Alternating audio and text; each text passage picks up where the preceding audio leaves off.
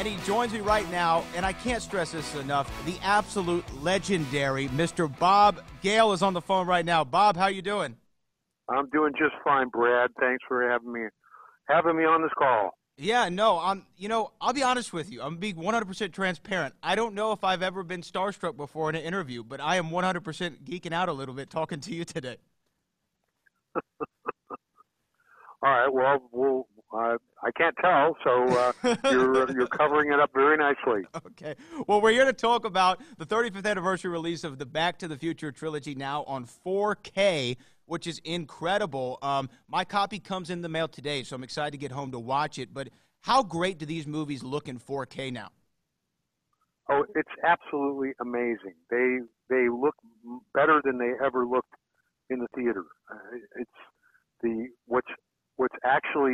What they can actually capture from the original film negative that just kind of goes away every time you make a film print.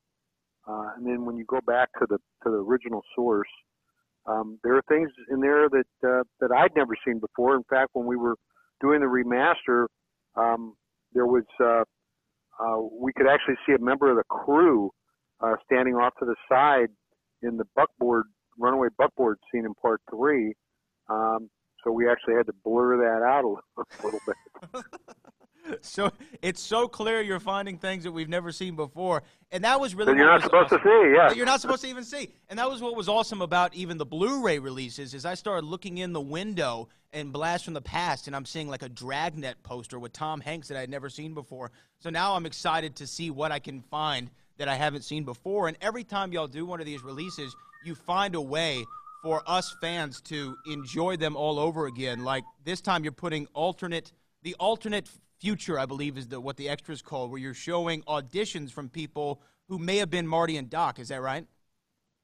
Well, not Doc, but Marty and Jennifer and Biff. Yeah.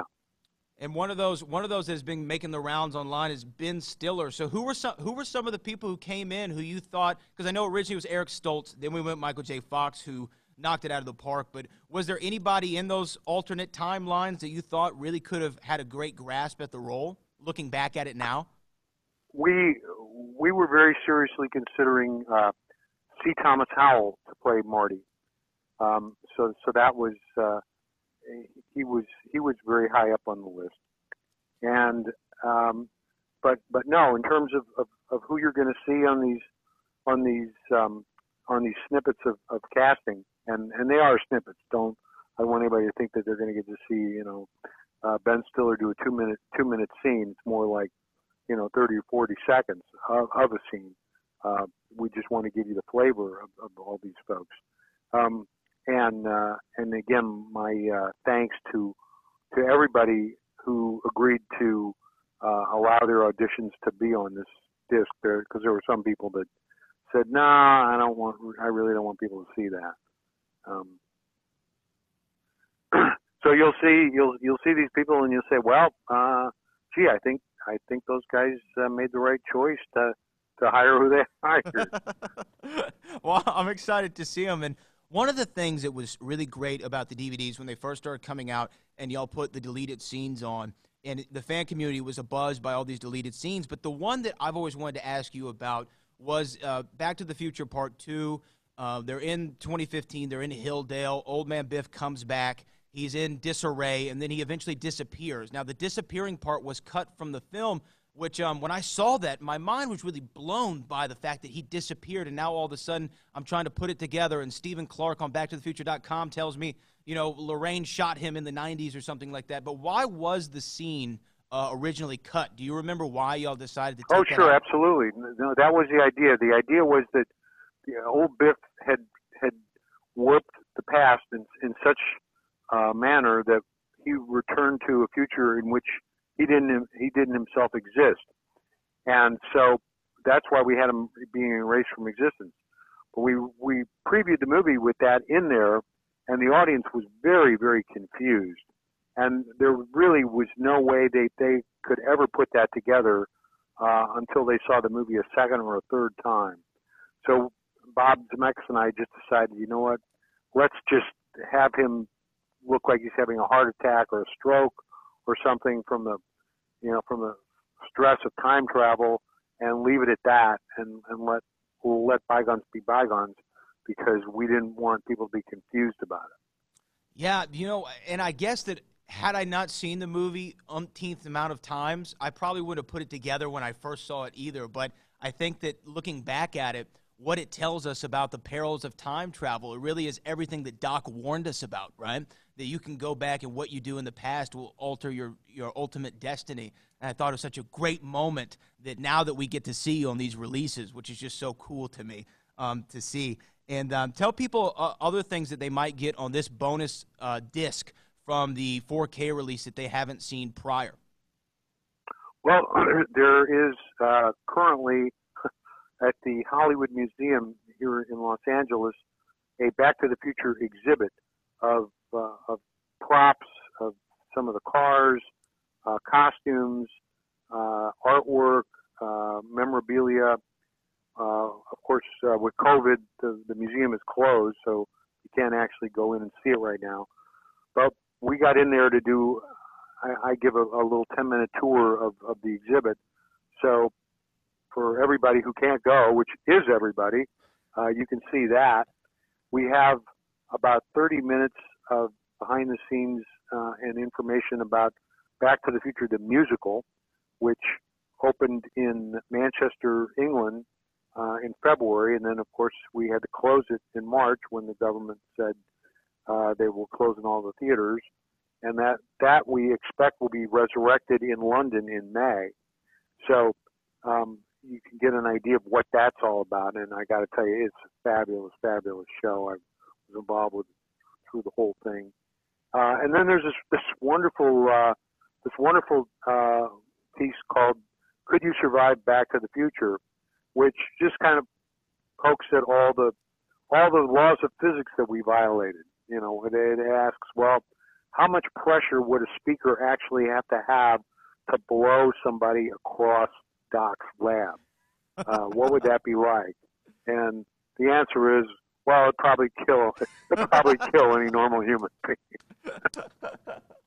Oh my God, I love that. What a great idea for the behind the scenes or for the bonus disc to think about the physics of Back to the Future. I remember seeing something on the History Channel a few years ago about the science behind Batman, and that's what that kind of reminds me of the physics of Back to the Future. That's phenomenal. Out of all the things that y'all did, and really in parts 2 and 3, you see the interconnectivity between those two films with little Easter eggs in part 2 that make allusions to part 3. But all three of them have great Easter eggs. What would you say would be your favorite one that you were real proud of, something that you snuck in that people are now still discovering years later? Well, most people have discovered just about everything by now. They've had 35 years after all. But there is one that I love that most people are never thinking about. They don't look at it. And that is, in the first movie, when we set up the clock tower, save the clock tower, and you look back at the ledge under the clock, the ledge is completely whole. And then when Marty comes back at the end of the first movie, and he's there on the town square, if you look back at the ledge, it's broken from where Doc had stumbled and broke the ledge. It's not where anybody's looking, but that's in there, and that's a really cool thing.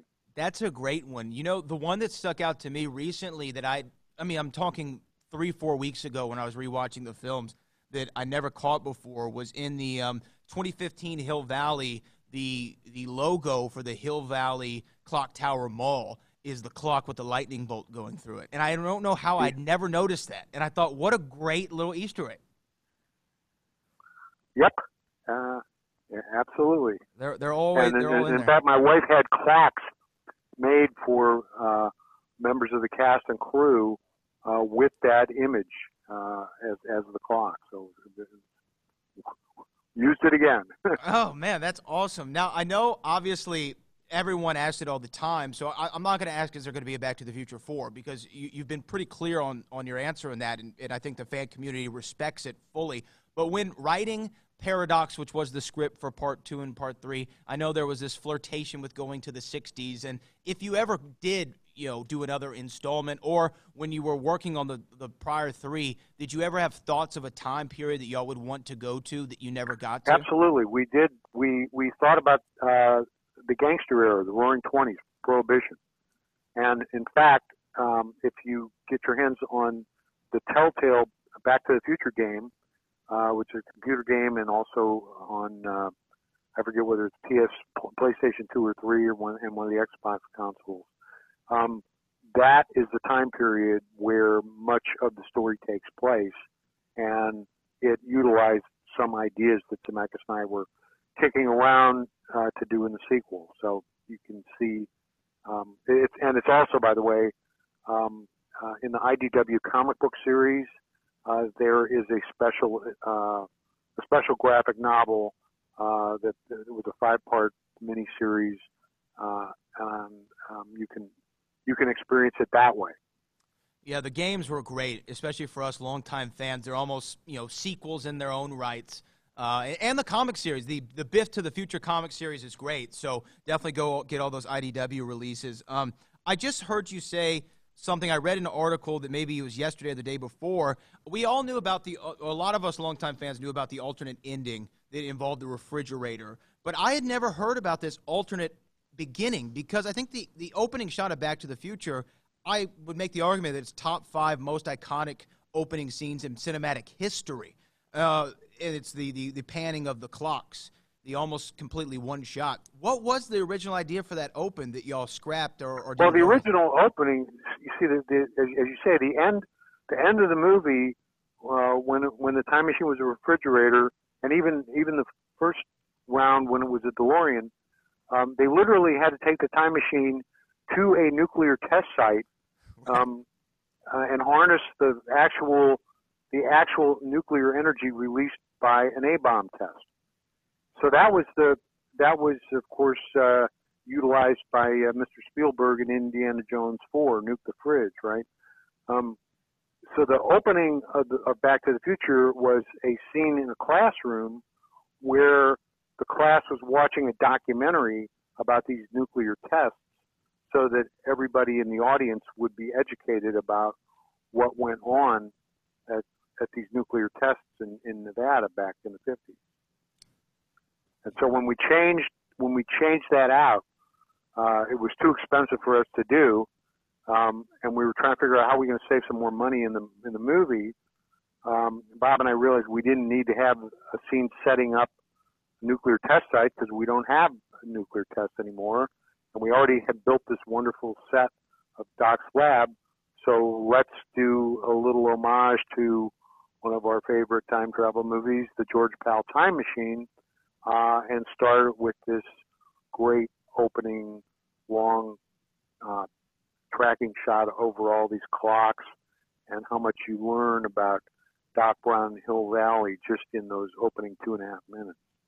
Yeah, I love hearing stuff like that. I just love knowing what the thought process, and then having to cut something gives you this iconic shot that everybody and their mother knows about.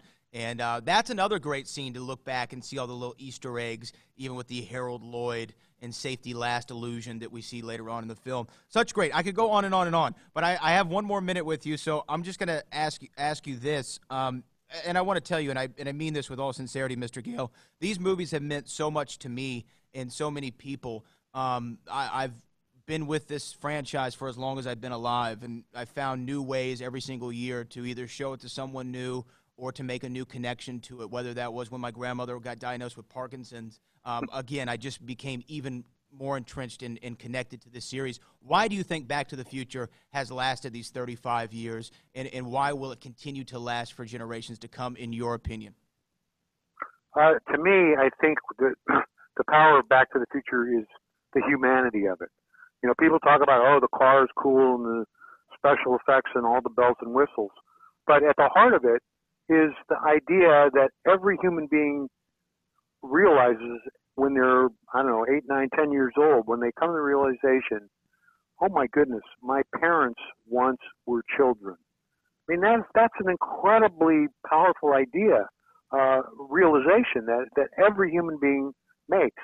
And then, once you learn about sex and you say, oh my God, my parents did that. And you ask yourself, what did my parents do on their first date? Another question that everybody has asked.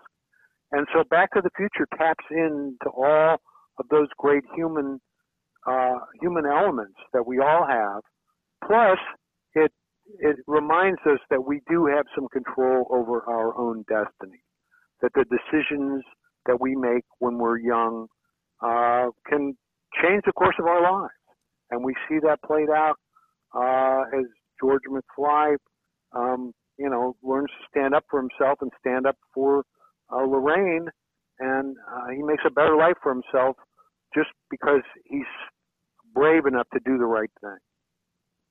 I think that was beautifully said. Mr. Bob Gale, the co-creator of Back to the Future. Of course, you can get the 4K release on your favorite retailer right now. I got mine from Amazon. Find it at the local store near you. Mr. Gale, I 100,000% appreciate you sparing some time for me and talking with me today. I really, truly appreciate it. Oh, you're very welcome, Brad. 1.21 giga thanks to you. That is the legendary Bob Gale. Bob, thank you again. And he joins me right now, Don Fullilove, also known as Goldie Wilson from Back to the Future. Don, thank you so much for taking the time. I'm so excited to talk to you. Hey, glad to be here. It's been a long time coming. I'm so excited to finally get you on the line. I mean, Mayor Goldie Wilson is without a doubt one of the most iconic characters, I think, in cinematic history. And it's so cool to finally get to talk to you. How are things, though, going for you right now during this kind of crazy time that we're living in the world? Oh, well, just out here in good old Hill Valley, social distancing. Yeah, well, as the mayor, you got to touch the people, right? You got to make sure everybody is calm, cool, and collected. And I see that you're doing a good job. You got it. Well, let's start from the top, though. You're one of the Goldie Wilson's one of those iconic characters, like I said. But let's start with you. Where did your career begin in acting, and where were you, born and raised, and when did you get the bug? Many, many moons ago, my mother was a contestant on a show called The Hollywood Squares. Wow. And as a little tyke, I went with her to film the show, and quite naturally, they took her off to the soundproof room, and they were doing pre-production for the show. So, people that were there in the audience with contestant members, one of the producers of the show asked me if I wanted to sit up in the square while they rigged the lights and sound. So they put me in Michael Landon's square, and being the precocious kid I was, for whatever reason, they liked me and asked me a bunch of questions, and the next thing you know, I had an agent. Thus began the career of Don Fullilove. So here you are, you're going somewhere with your mom, and next thing you know, you have a whole career ahead of you. So were you're a child actor? So what were some of the first things that you worked on? Well, I started off in voiceover. So the very first thing that I ever did was playing the voice of Michael Jackson on the Jackson 5 cartoon show. And then I went on to do a bunch of other cartoon series. Show called Emergency Plus 4, which is based off of the TV show on at the time called Emergency. I did a show called Kid Power, which was based on a comic strip called We Pals. And just a bunch of other radio spots and stuff like that. How was it playing Michael Jackson, the voice of Michael Jackson? And this isn't a time where Michael's still the biggest thing in the world. How was that getting to play Michael? I was the coolest kid in the 7th grade. I'm sure you were. But that must have been a trip for you. Were you a big Michael fan? I was. Everybody in the world was a Jackson 5 fan. I definitely was. So to be able to hang out with them, Diana Ross, all the greats from Motown back in the day, Temptations, Marvin Gaye, Berry Gordy, kind of fun for a kid. I would imagine that blew my mother away too. Yeah, I would imagine that would be kind of a crazy experience. And I guess being exposed to it so young, did it feel like, oh, this happens for every kid, or did you know that this was a unique journey that you were on? Oh no, it was obvious that it was pretty unique. Yeah, for sure. Now I know according to online like me, you're a Texas boy, born in Dallas. Is that correct? I was birthed in Dallas. I never stayed there. I was immediately sent back to Los Angeles, where my parents lived. Okay, so you're pretty much a born and bred West Coaster. Oh yeah, my mother just happened to be visiting Texas when she went into labor. Okay, that makes sense. So you're out there in California. You're playing Michael Jackson. You're the coolest kid in the 7th grade, like you said. And you said you're doing a lot of cartoons, voiceover work. When was it that you've had your first like on-camera, on-screen role in a television or a film? It was a CBS Movie of the Week in 1980. It was called Scared Straight, Another Story. It was based off the documentary Scared Straight about kids being taken to prison so that the convicts could try and scare them into a life of being straight as opposed to a life of crime. So that was the first major role that I had. I played a character named Smash, who unfortunately was not scared straight. Didn't work out for him, huh? Didn't work out for the young guy. But the thing about it is the movie was so the people that cast me in the movie were so impressed with the work that I had done. It was they were the ones who cast Back to the Future, and they brought me in to meet with Zemeckis, Zemeckis, Spielberg, and Gale. Wow! So that's how I got to. That was the jump to Back to the Future. So you go into this casting session with Zemeckis, Gale, Steven Spielberg, who at the time is a kingmaker in Hollywood in most people's eyes. What was your preparation? So you obviously they sent you some sides or something. You knew that you're going to audition for this character, Goldie Wilson. What was your first impression of the character? Let me ask you that. When you read the script, you saw what you were supposed to go in there and do. What was your first impression of Goldie Wilson? Well, I don't know about most of the people from the cast. I think it was, quite a few of the people from the cast. There was never a script. There was only meetings. There was no script. There was no sides. I just went in for a meeting with them, and they were asking me questions that until I actually did the film, I didn't understand what they were asking me questions about. They asked me if I knew how to sing, obviously, because they were probably considering the role of Marvin Berry for me as well. And I guess after the meeting, they decided, you know what, you're a better fit as Goldie Wilson. So I never heard from them for, a couple of weeks. And then I got a call, and the part was offered to me. Wow, so you didn't know exactly what you're going in for. You just went in for an informal meeting. And what was your first impression of Robert Zemeckis and Gale and Steven Spielberg? Describe that meeting from what you can remember. Back then, video games were just becoming the rage, the arcade-style video games. And I remember going into Universal Studios, and at that time, probably still now, I'm sure, Amblin Entertainment had a compound on the Universal Studio lot.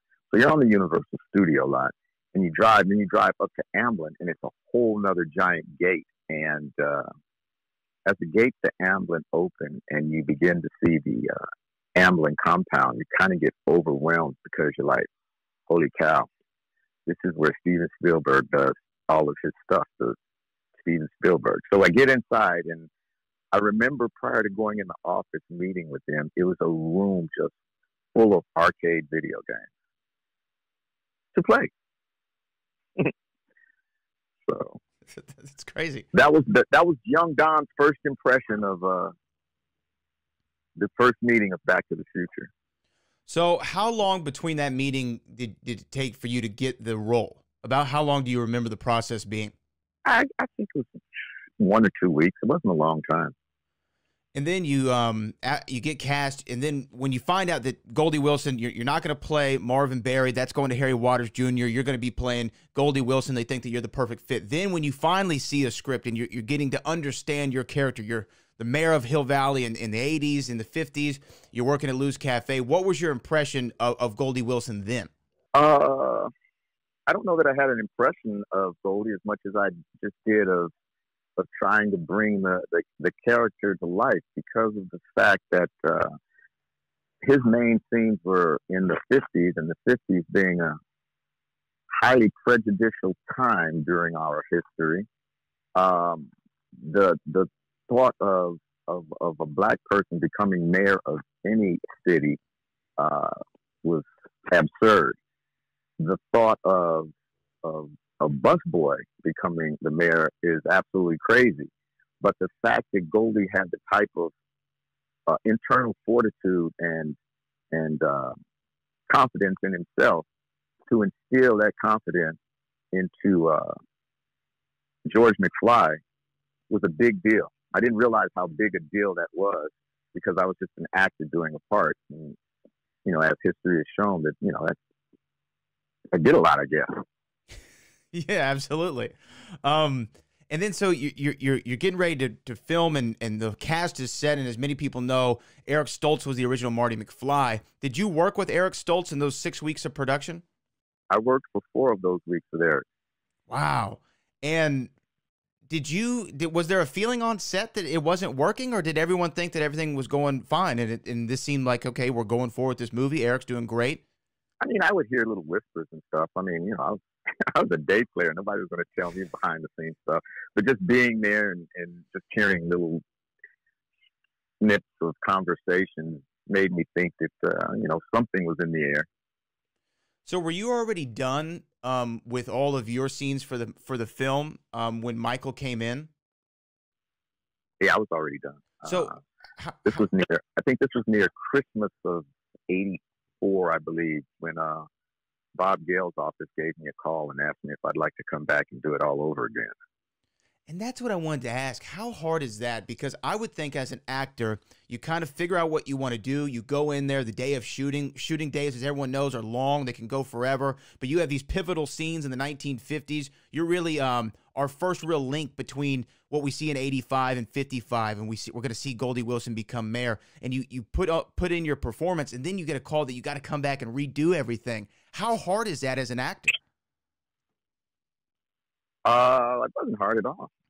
You're an actor, you know, you're paid to act. And, you know, back then I was a young guy and acting is all I wanted to do. I didn't care if it was acting on a street corner. As long as I was acting, it didn't matter. And then the opportunity to get it, to do it all over again. And originally I knew that Michael J. Fox was supposed to have been in the lead. Everyone knew that Michael J. Fox was supposed to have been in the lead. But Gary David Goldberg, I think, who was the producer of Family Ties, wouldn't let him go. So the rest, as they say, is history. That's right. And Michael comes in, and did it feel, I guess, the second go around? Did you feel maybe, so you said you're an actor, so now that you're paid to act, you're coming in the second time, I guess that maybe in some ways it was even a little bit easier because you knew everybody, you knew what you needed to accomplish by the end of the day. So I guess, was it easier the second time around, or the same, or was there any difference at all? With all due respect, Brad, I don't even remember the first time around. Really? Wow. Okay. I remember nothing about shooting the first time around except that they have craft services, and craft service, they had the largest shrimp I had ever seen in my life. That's what I remember. Well, there you go. I mean, I would remember that too. That was something that would stick out to me. And then in that scene, though, at Lou's Cafe, and I've heard you talk about it before, but it's one of those things that I think that anybody who's seen the film, one of the lines that everyone remembers is the inflection, the vocal inflection of delivery of mayor, the way that you say it.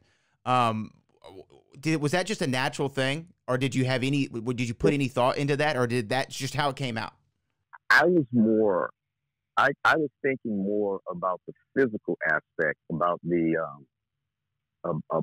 revelation coming over my face, more so than I was the audio portion. The audio portion was just it was just organic. It just happened like that. Do you think it had anything to do with your background as a vocal actor? You know, you're trying to bring these characters to life without using facial features, just using vocal inflection, and maybe that training is what made that line, because it's iconic. It's weird that one word, just the way that it's said, mayor, you wouldn't think that would stick out so much in the film, but every person who's seen the movie knows mayor. You know, I can't do it justice, but everybody knows that. Do you think that your background in voice acting had anything to do with it? I have to plead the fifth. I have no idea. It just happened, and just like the whole movie, everything just worked. I think I think that's a great way to put it, because it seemed like everything in this movie just seemed to click. And when you I don't know if it was at a premiere, you had a cast and crew screening. I don't know the first time you saw the film after it was completed, before it was released in July of '85. But when you saw it, is it one of those things to where you knew, hey man, this actually might be huge? Well, the fact that it was a Steven Spielberg film, and it was starring probably one of the most famous television personalities at the time. I assumed it would be, a decent film. And go ahead. I thought my part was too little.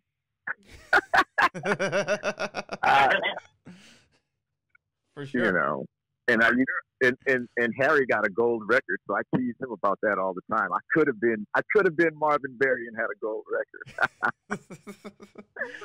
But instead, you're forever nobility as the mayor of Hill Valley. But it goes to number one. It's the biggest movie of the year. Were you thinking, well, obviously they're going to do another one? I was not, actually.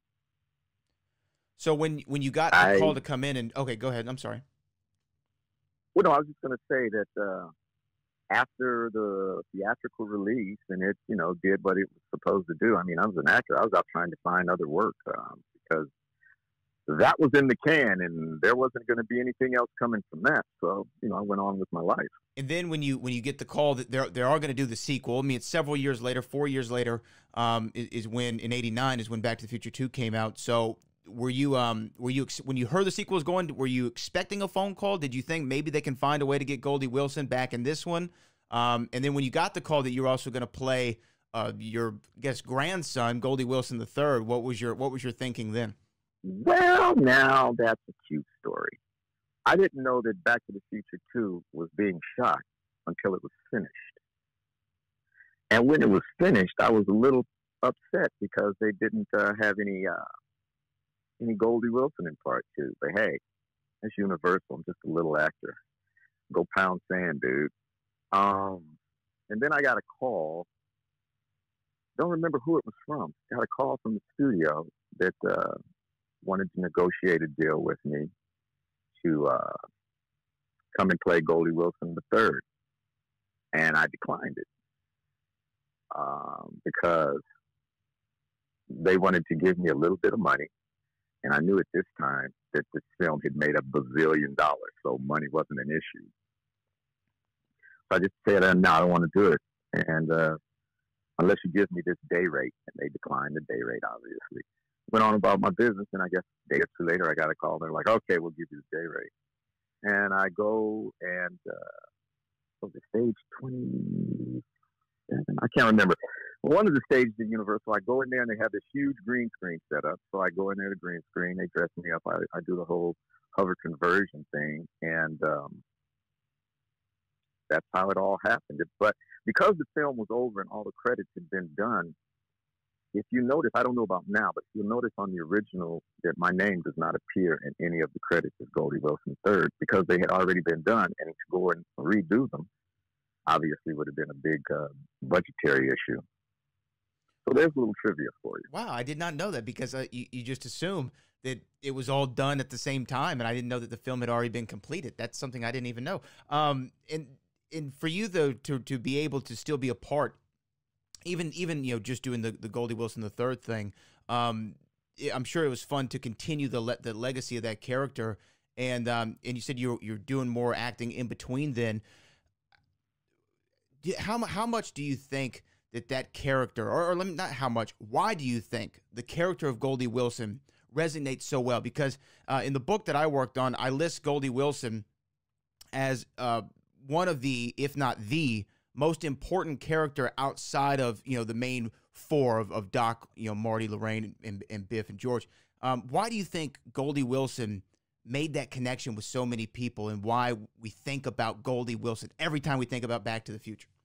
Well, my best guess is after having in 2010, I found out in 2010 that Back to the Future was still a big hit. I didn't know. Really? You had no idea that people still like connected to it so much? Didn't have a clue. Wow, really? Did not have a clue. Okay. I saw a Back to the Future reunion on the internet out here in Burbank, and it was Chris, it was Michael, Claudia Wells, Jeffrey Wiseman, Bob Gale, and some other people. I saw the picture, and then once again, I got pissed off again because I basically thought, here it is, Back to the Future, dissing me again. And so I decided to do some Googling and looking and stuff. And as I began to, go through, I Googled my name and I Googled the character's name, and then I came back with pages and pages and pages of stuff. And I had a friend who had been telling me for years, man, the mirror's thing, yeah, whatever. And then I saw all of that stuff, and I was like, holy cow. But to answer your question, I think because of the fact that now I've been to so many the personal appearances and Comic-Cons, and I've had a chance to talk to the fans and stuff like that, I imagine it's just because of the fact that the character instilled such, along with their mayor part, instilled a level of confidence in people who might have been wavering on the less confident side. I've had a lot of conversations about that. People tell me, that really inspired me and stuff. I was like, wow, okay, that's awesome. That's the best I can do for you, Brad. I don't understand the phenomenon. No, I think that you do. I think you hit it right on the head. It is to me, it is an inspiring thing, because I always think about Don, like, I don't know, sometimes I break it down like, man, if I never talked to that person, I would have never met this person. I never would have done that. I kind of break it down. And when you think about Goldie Wilson, had Marty just not given him that one small, line, that's right, he's going to be mayor, and given the character of Goldie something to shoot for, even if it was 30 years from now, he had that in the back of his mind the whole time, that, and it goes with the film. If you put your mind to it, you can accomplish anything. I think that Goldie Wilson is the perfect example of that. And it was before before Marty's changes, George's changes, even Doc's. It was Goldie Wilson that we first knew, if you put your mind to it, you can accomplish anything. And I think that's why the character has resonated for all of these years, now going on the 35th anniversary, if you can believe it or not, of the first film. Wow. Crazy. In 2015, when we had the Future Day celebrations, I know that you've done so many great things with the Back to the Future community. What was that like for you, actually being able to live in Future Day and see that fandom all come rushing back again? We were in London, and it was surreal. It was just surreal. That's all I can say. There were so many people there, and so many people have such love for the trilogy.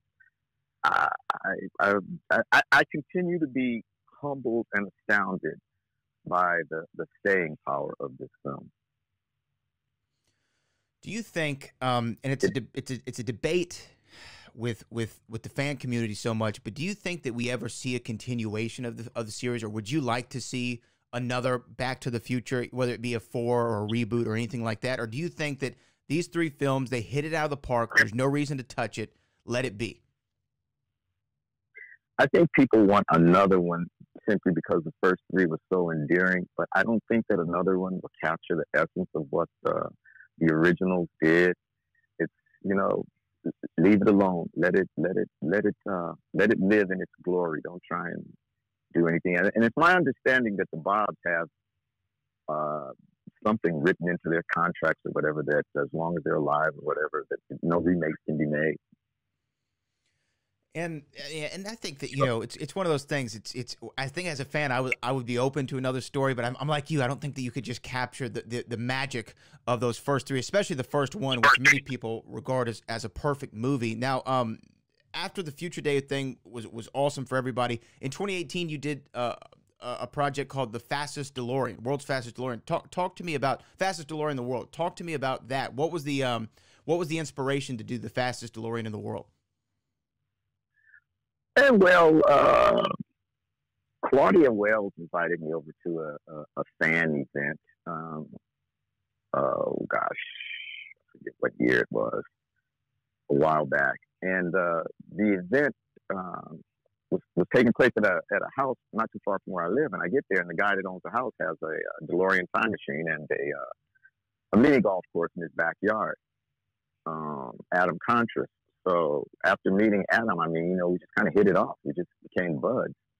And Adam has a distinct pleasure of being the longest running vlogger in history. He's been doing a video blog since way before digital stuff was happening. So we became friends, and we would just shoot different stuff. And the transmission of the engine in his car blew up or just went out. DeLoreans aren't noted for their awesome drivetrains, by the way. So he decided to put a big engine in it. Corvette engine, I think it was, a L3, LS3 or something like that, and then document it as it happened.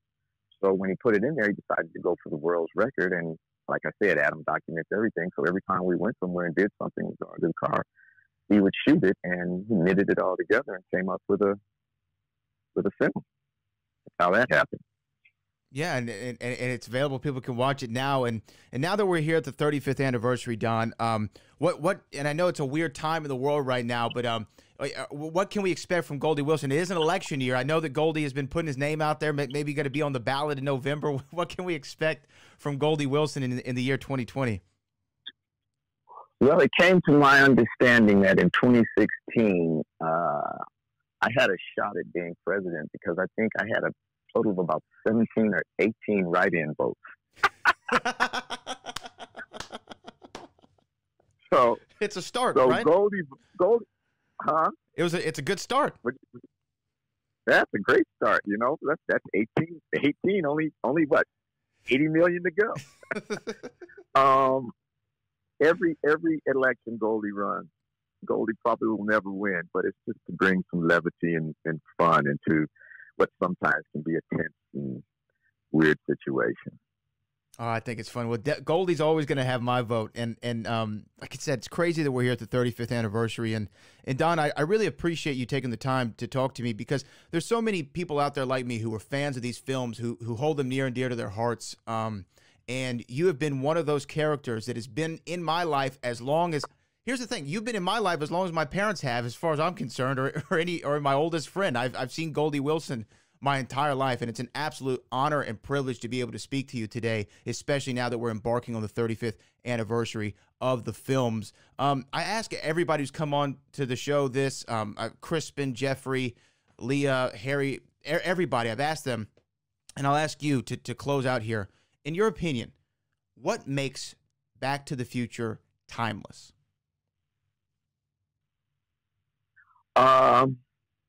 Story, performance, and visuals. Wow. I think that is a phenomenal answer. Goldie Wilson, Don Fullilove, I appreciate you taking the time. Let the people know where they can find you, get in contact with you, follow you, get any merchandise that you may have, and where can they vote in November for Goldie Wilson? There's always a little blank space at the end of every ballot that says write in. But you know what? It's fun and games. I want everybody to take their vote seriously, though, and vote for who they really believe can take this country forward. My vote for Goldie is just a novelty thing, and it's fun. Like I said, it just brings levity to the situation. But it's very serious to vote. So I just tell everybody, get out there and do your thing, vote. Awesome. And I know you have the website. You can find Don online there. Oh, yeah. That's MayorGoldieBTTF.com. MayorGoldieBTTF.com. You got all kinds of great stuff. You can get campaign pins, a sign, 8x10s. I know you got the Gambit over there, so make sure you go do that for Don. Don, again, I appreciate you taking the time. Mr. Mayor Goldie Wilson, Don Fullilove, thank you so much. Thank you. Sorry it took so long. And she joins me right now. Darlene is on the phone with us. Zoom call. We're looking at each other. Darlene, how you doing? I'm doing awesome. How you doing, Brad? I'm good. I'm excited to talk to you. You know, long time fan, right? I've been a long time fan. But how are you doing out there in beautiful California? Oh, California is beautiful right now. It's a little chilly, but we love it. It's blue skies, and I really can't complain. I'm in a great area of Santa Monica, so I'm doing pretty well. So how about you? I'm good. Texas, it's hot, for 50 weeks a year. So we have 2 weeks of a little cold, so we'll be fine. But walk me through what's been going on in your world as of late. Well, let's see. Well, starting with the pandemic, of course, we were shut down for a few months, and now just starting to get back into auditioning, which is just a whole other realm because you don't go into the room anymore. You have to set up a tape, and you could hopefully find a friend to help you tape, or and then you have to download it, and we transfer it, and then you could spend like hours on this, and you don't even know if the casting director will even look at it. So we're in that whole realm right now of auditioning. And there's a lot of productions that keep getting shut down because of COVID tests and things like that. I have a friend who's doing a movie right now and producing it, and he's just like, they're spending a fortune just in COVID tests. I can only imagine. Yeah, and then just constantly shutting down for crew or cast or this or that. So, we're all in it together. So what else can you, just have to make the best of it, Absolutely. I just, for me, I'm such a person who I need to vibe with what's going on in the room, right? So I can only imagine trying to do an audition where you can't feel the room and kind of tailor your portrayal, based off the feedback you're getting.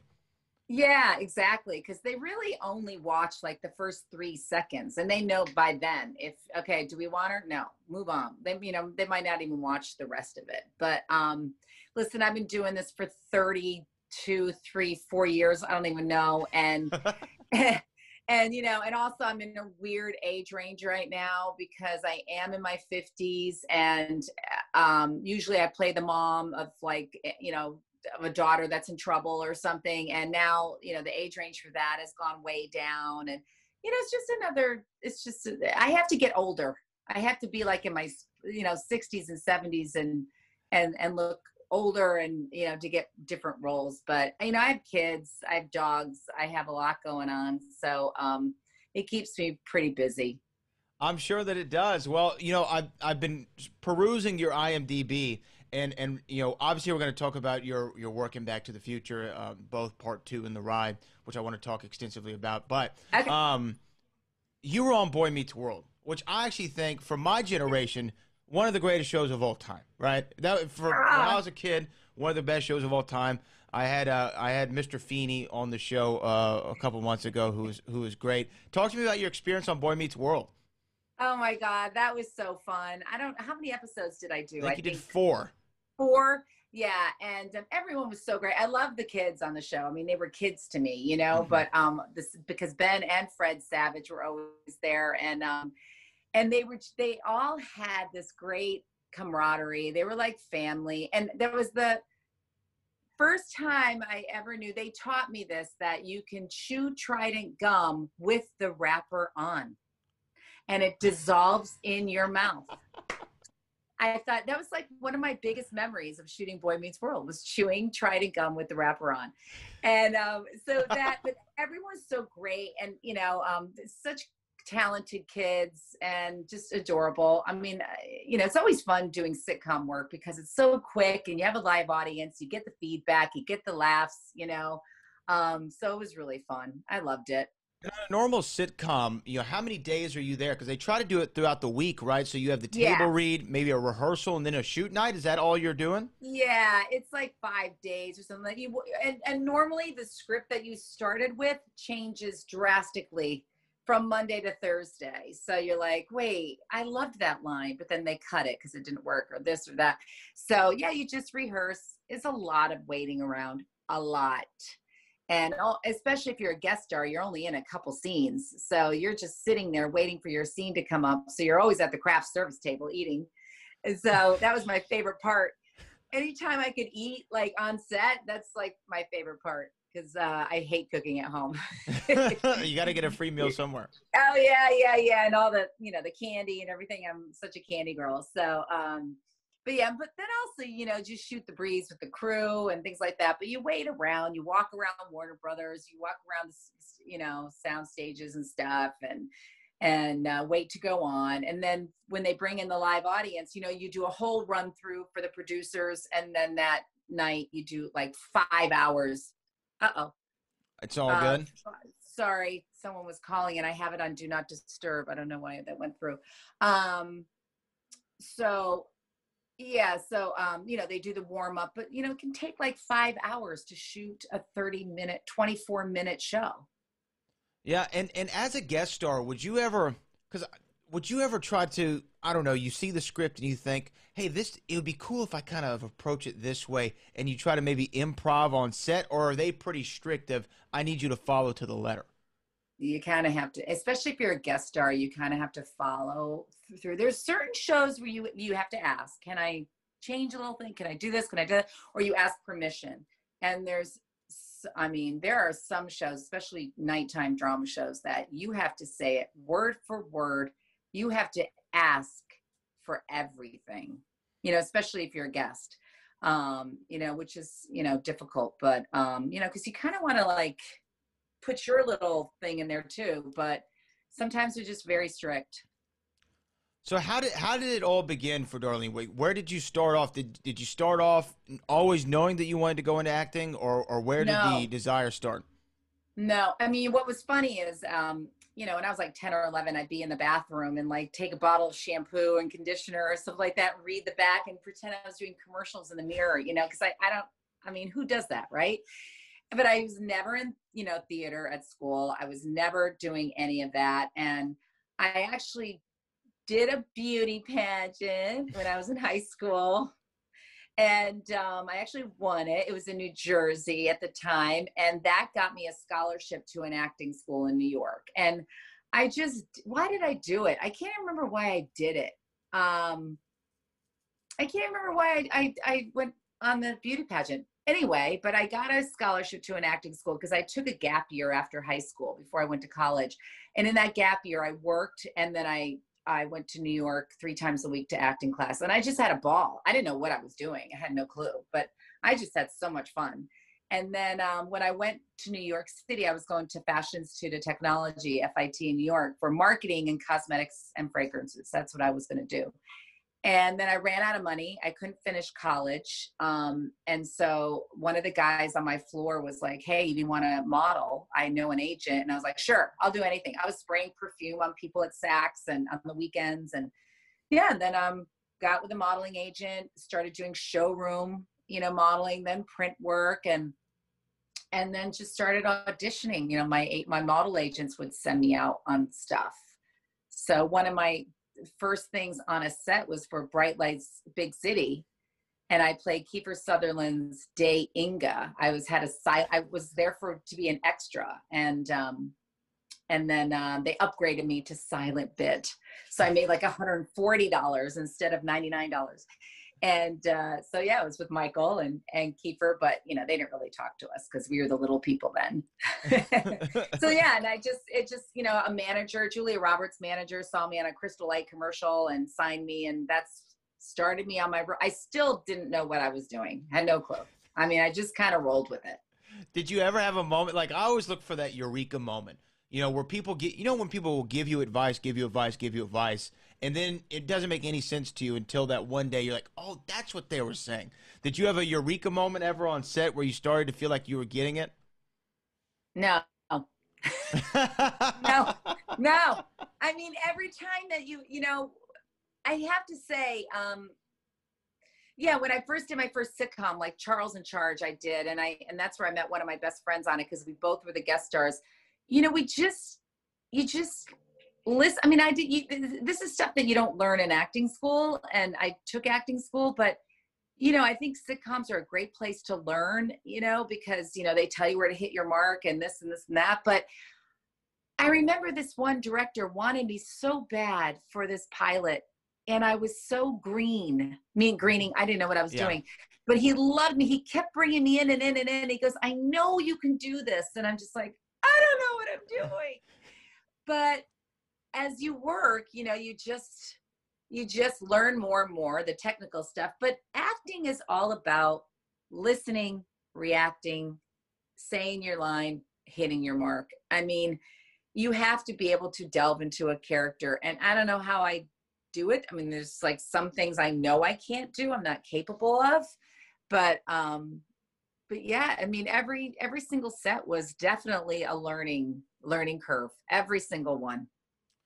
So when you're doing these sets, your agents are sending you out on auditions. You know, I'm sure some you're knocking out of the park, some you wanted, but maybe it didn't work out. How do you end up getting into feature work? And when we're talking about that, it's really you are spiking Back to the Future 2, which at the time in '89, the biggest sequel maybe ever. At the time, because 1985. I know, we didn't know. We didn't know that's what it was.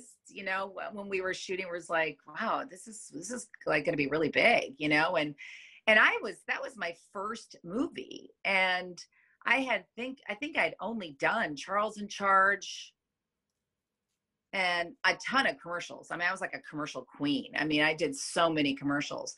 I did a little bit in The Equalizer, and yeah, I mean, I walked into my agent's office and they were like, "Hey, Darlene, how young can you play?" And I'm like, "I don't know." So he goes, "Well, go on this audition."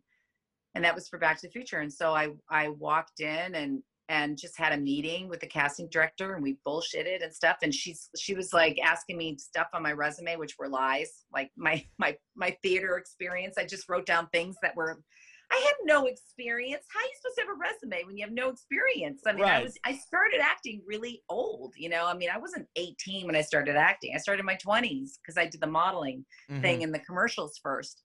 So for me, I was already old starting in my 20s, 20, I guess I was 24, 25. Yes, I walked in and then didn't hear anything, and then came back like a month later and then met Ricky and Jason, and we just had to improv in the room. And then we sat around another month, and then they said, "Oh, you got it. It'll be a 2-week job." And we're like, "Oh, okay, cool." Ended up being 2 months. Yeah, I want to ask about that because obviously you were also involved in a lot of elaborate scenes that were shot during that time that you were on set. But were you aware of Back to the Future prior? I mean, obviously you knew the movie, but did you see it? Were you a fan? Did you know Michael J. Fox? I honestly do not remember if I saw it.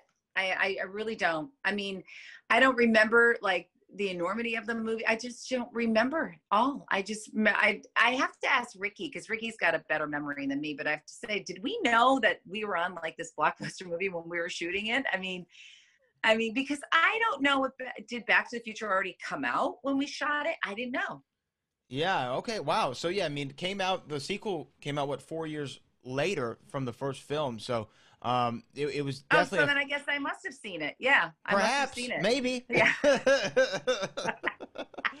I just don't. It's so long ago. I mean, it's funny when you shoot all this stuff. I mean, even the series Pacific Blue that I was on for 5 years, I shot 88 episodes on there, and I just recently watched it again, and I'm like, I don't remember shooting half this stuff. It's crazy, and sometimes I'll say like, "Oh, there's so and so," and I'm like, "Oh, right, I did Northern Exposure with him. I forgot I worked with that guy." I've worked so much on so many different things that you kind of forget after a while, what you've done. It's kind of odd. So when you got your sides for your character in Back to the Future 2, do you remember what the description was of this character and what you were supposed to be? It's Spike, tough. Well, I mean, I got the whole realm of the character when I went for a fitting, and Joanna Johnston was like fitting me in this whole outfit, and I was like, yeah, this is awesome. I love the outfit. And we were like, "Oh, let's do this." And we were kind of like talking about it together. And she was, "Oh, we want to do this and do this." And then my eye naturally is half brown and half blue, one of my eyes. So they got the idea for my eye to put a different color contact in my eye for Spike. And then I had to go get fitted for that, but it didn't have a little hole in the middle. So when they put it in my eye, I just saw red in that eye. Everything was red in that eye. So you couldn't see at all? Could you see through it? Not in that eye. Wow. You could see through it, but it was like a red filter was over my eye. Yeah. Yeah. Wow. Okay. And then I had to get my hair bleached. They bleached the front bangs of my hair, and then we had to, go for practice on the hoverboards, with the stunt people and stuff. So there was a lot of prep for it. So it was really fun. I mean, still didn't know like really what this is all about. It's a 2-week job, cool.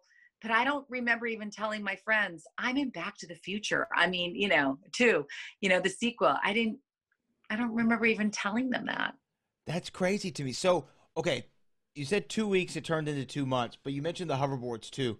how much training did you have to do on those hoverboards? Do you remember? And was it uncomfortable? Because you hadn't done anything, I'm assuming, to that level No. where you're hanging from wires or what have you. Yeah. Yeah, no, I've never even been on a skateboard. So, yeah. So, well, the stunt people took us way out in the, desert area, and they had it all set up, and, it was pretty cool. I mean, they just put us on wires, and it was a new thing for them too. So they really had to work out the kinks. And I think we only did it a couple times. We didn't really do it that much, but we had to have one wire in front of us, one wire behind us. It's all like a balancing act, and nothing was going to happen to us as we were flying around, because we were harnessed in, so we couldn't fall off. And we put our feet in, the shoes were nailed to the skateboards, so to the boards, so hoverboards, I should say. So yeah, it wasn't like we were going to fall off of them. So why was a 2-week job? Why did it turn into 2 months?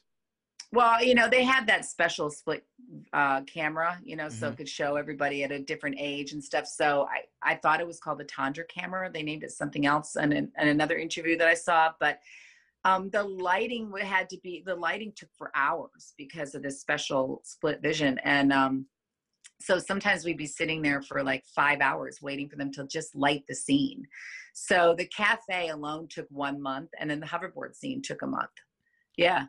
Just to light it and get the shot ready? Light it and get the shots done, and all the angles and all the split vision, and Michael this age and Biff that age. And, it's a lot of work. That was a lot. And it was new to them. They didn't know, it was a new technique they were doing. So it was pretty cool. But it was a lot of sitting around for Ricky and Jason and I. So we got to know each other very well. And Ricky and I are very close. We're still very close. So it's great.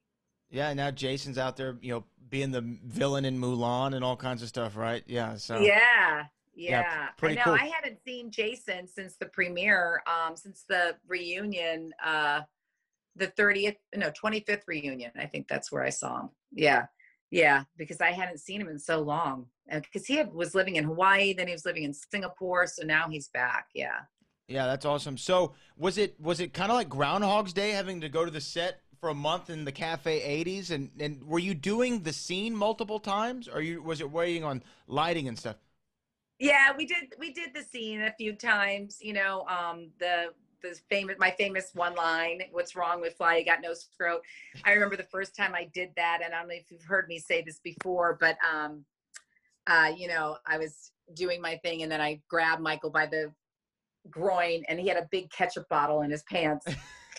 And I didn't know what to do. I was like, do I break character or not? Because it's my first gig, I don't want to like mess up, but it was funny. So we were all laughing, and I was like, oh yeah, you wish, Michael. And he was laughing, but he just wanted to break the ice. That's how kind he is. He's just the kindest person on the planet. And so yeah, and then we did it. Yeah, we did it a few times. And then we had to do the choreography of all of us going down it, when he was swinging the bat, we all go down, and then we all fall on each other, and then we come in on that car. So yeah, I mean, we would work sometimes like maybe a few hours a day, but most of the time we were sitting around. So talk to me about working though with Tom Wilson, who plays Biff and Griff in those scenes. And I think that he is just a phenomenal actor.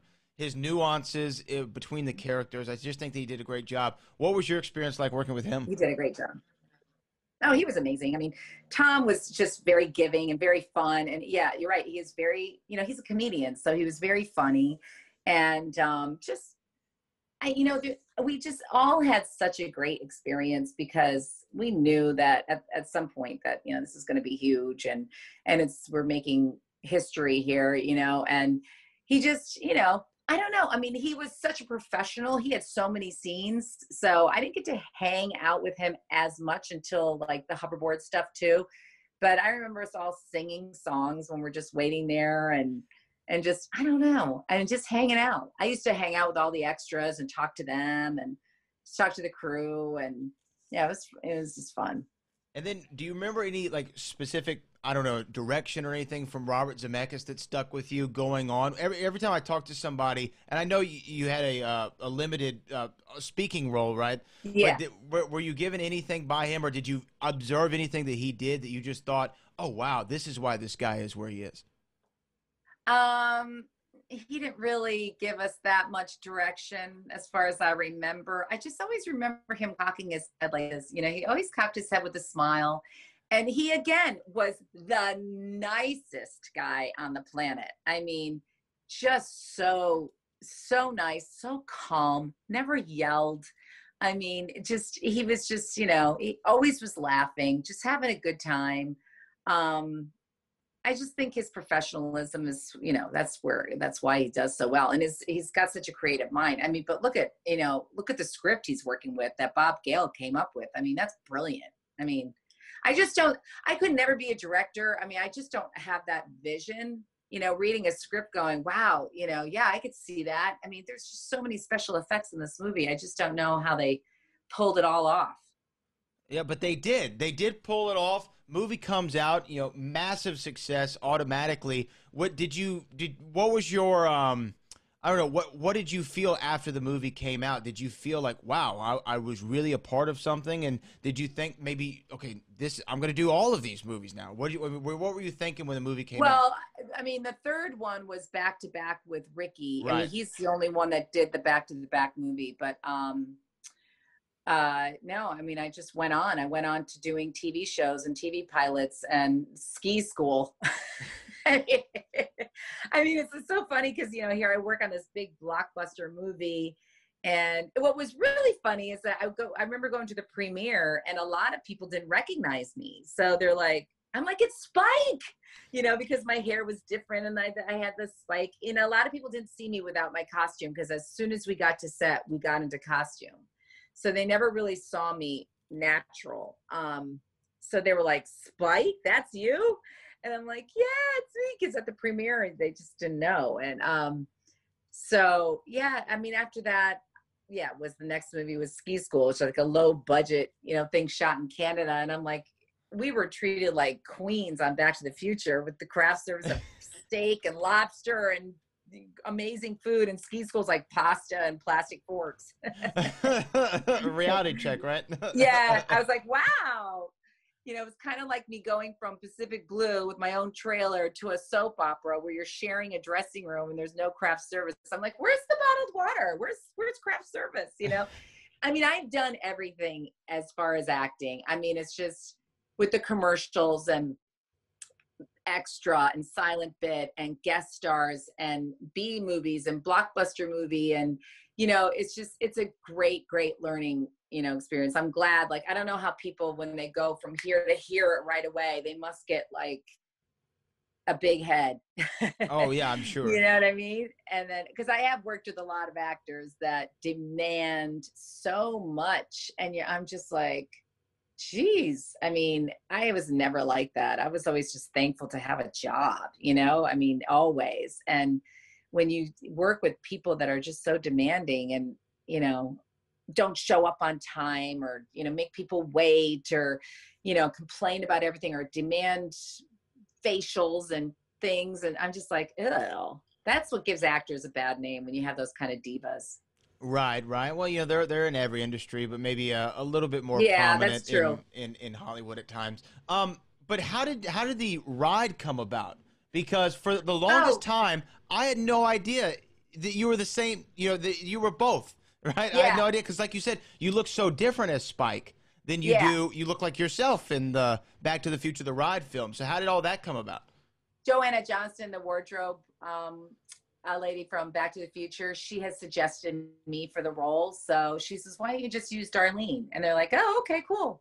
So yeah, she outfitted me for that too, to be a futuristic, like, you know, airline stewardess, journalist, whatever I was, commentator.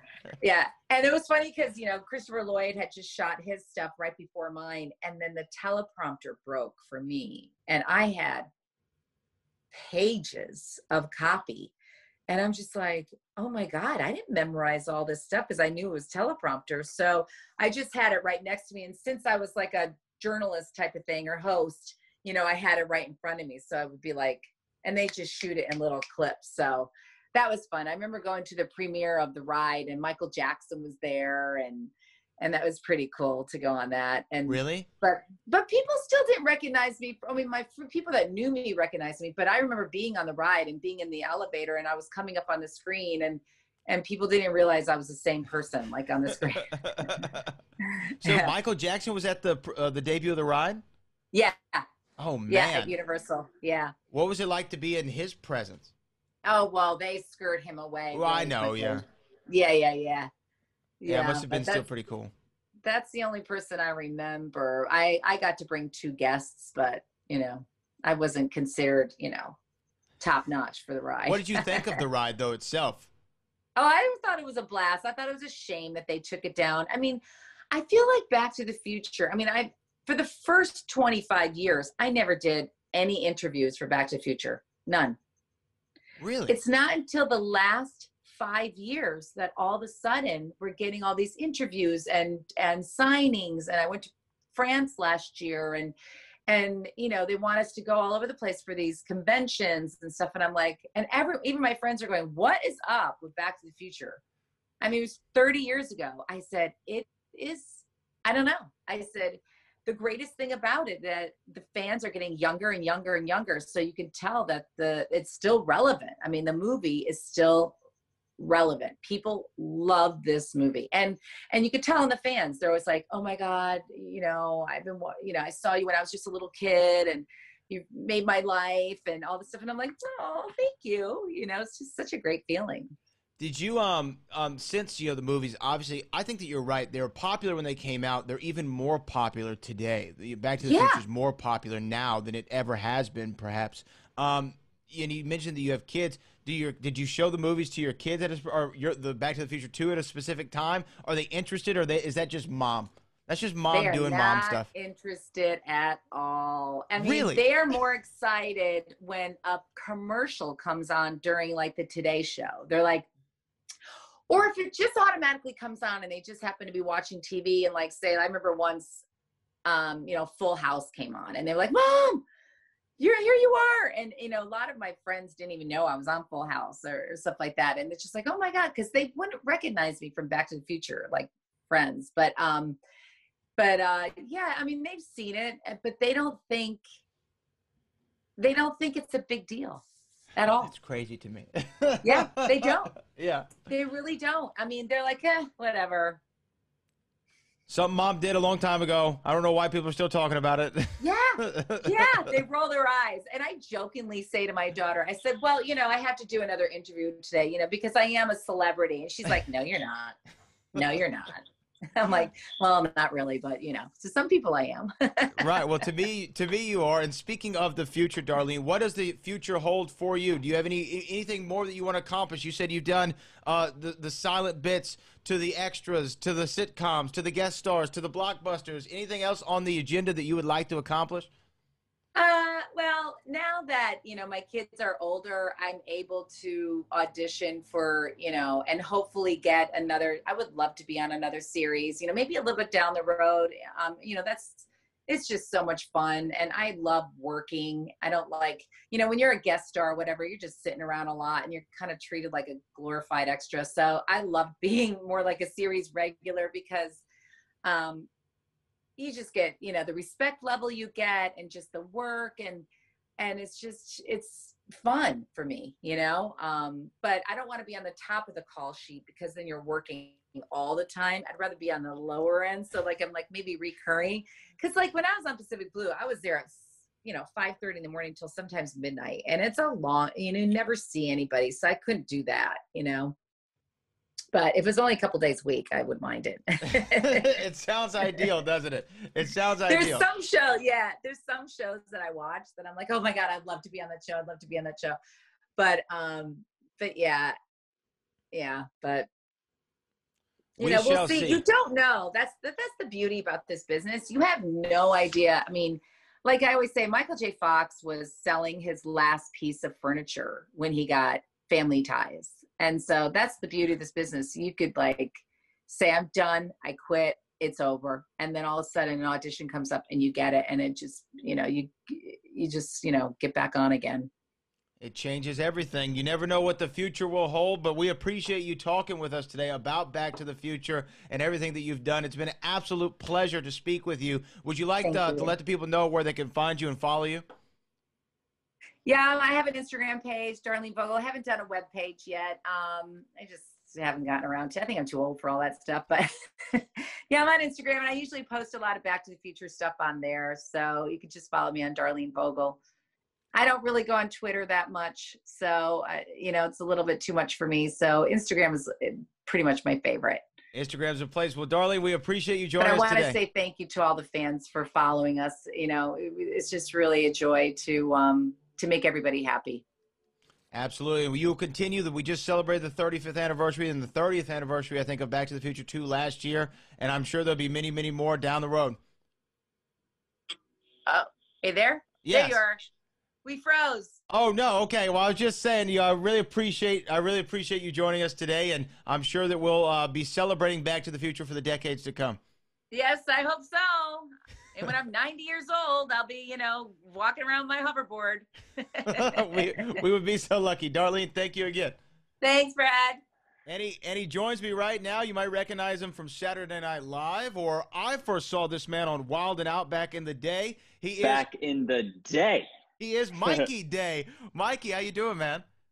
Thanks for having me, Brad. I'm so excited. Yeah, man, we're going to talk about Back to the Future. You know, I put it out on Twitter. I said, who are some big Back to the Future fans out there? And your name came up. A lot of people suggested you. So talk to me. Like, why is Back to the Future your favorite film of all time? Absolutely. And thank you to the Twitter sphere for hooking us up here.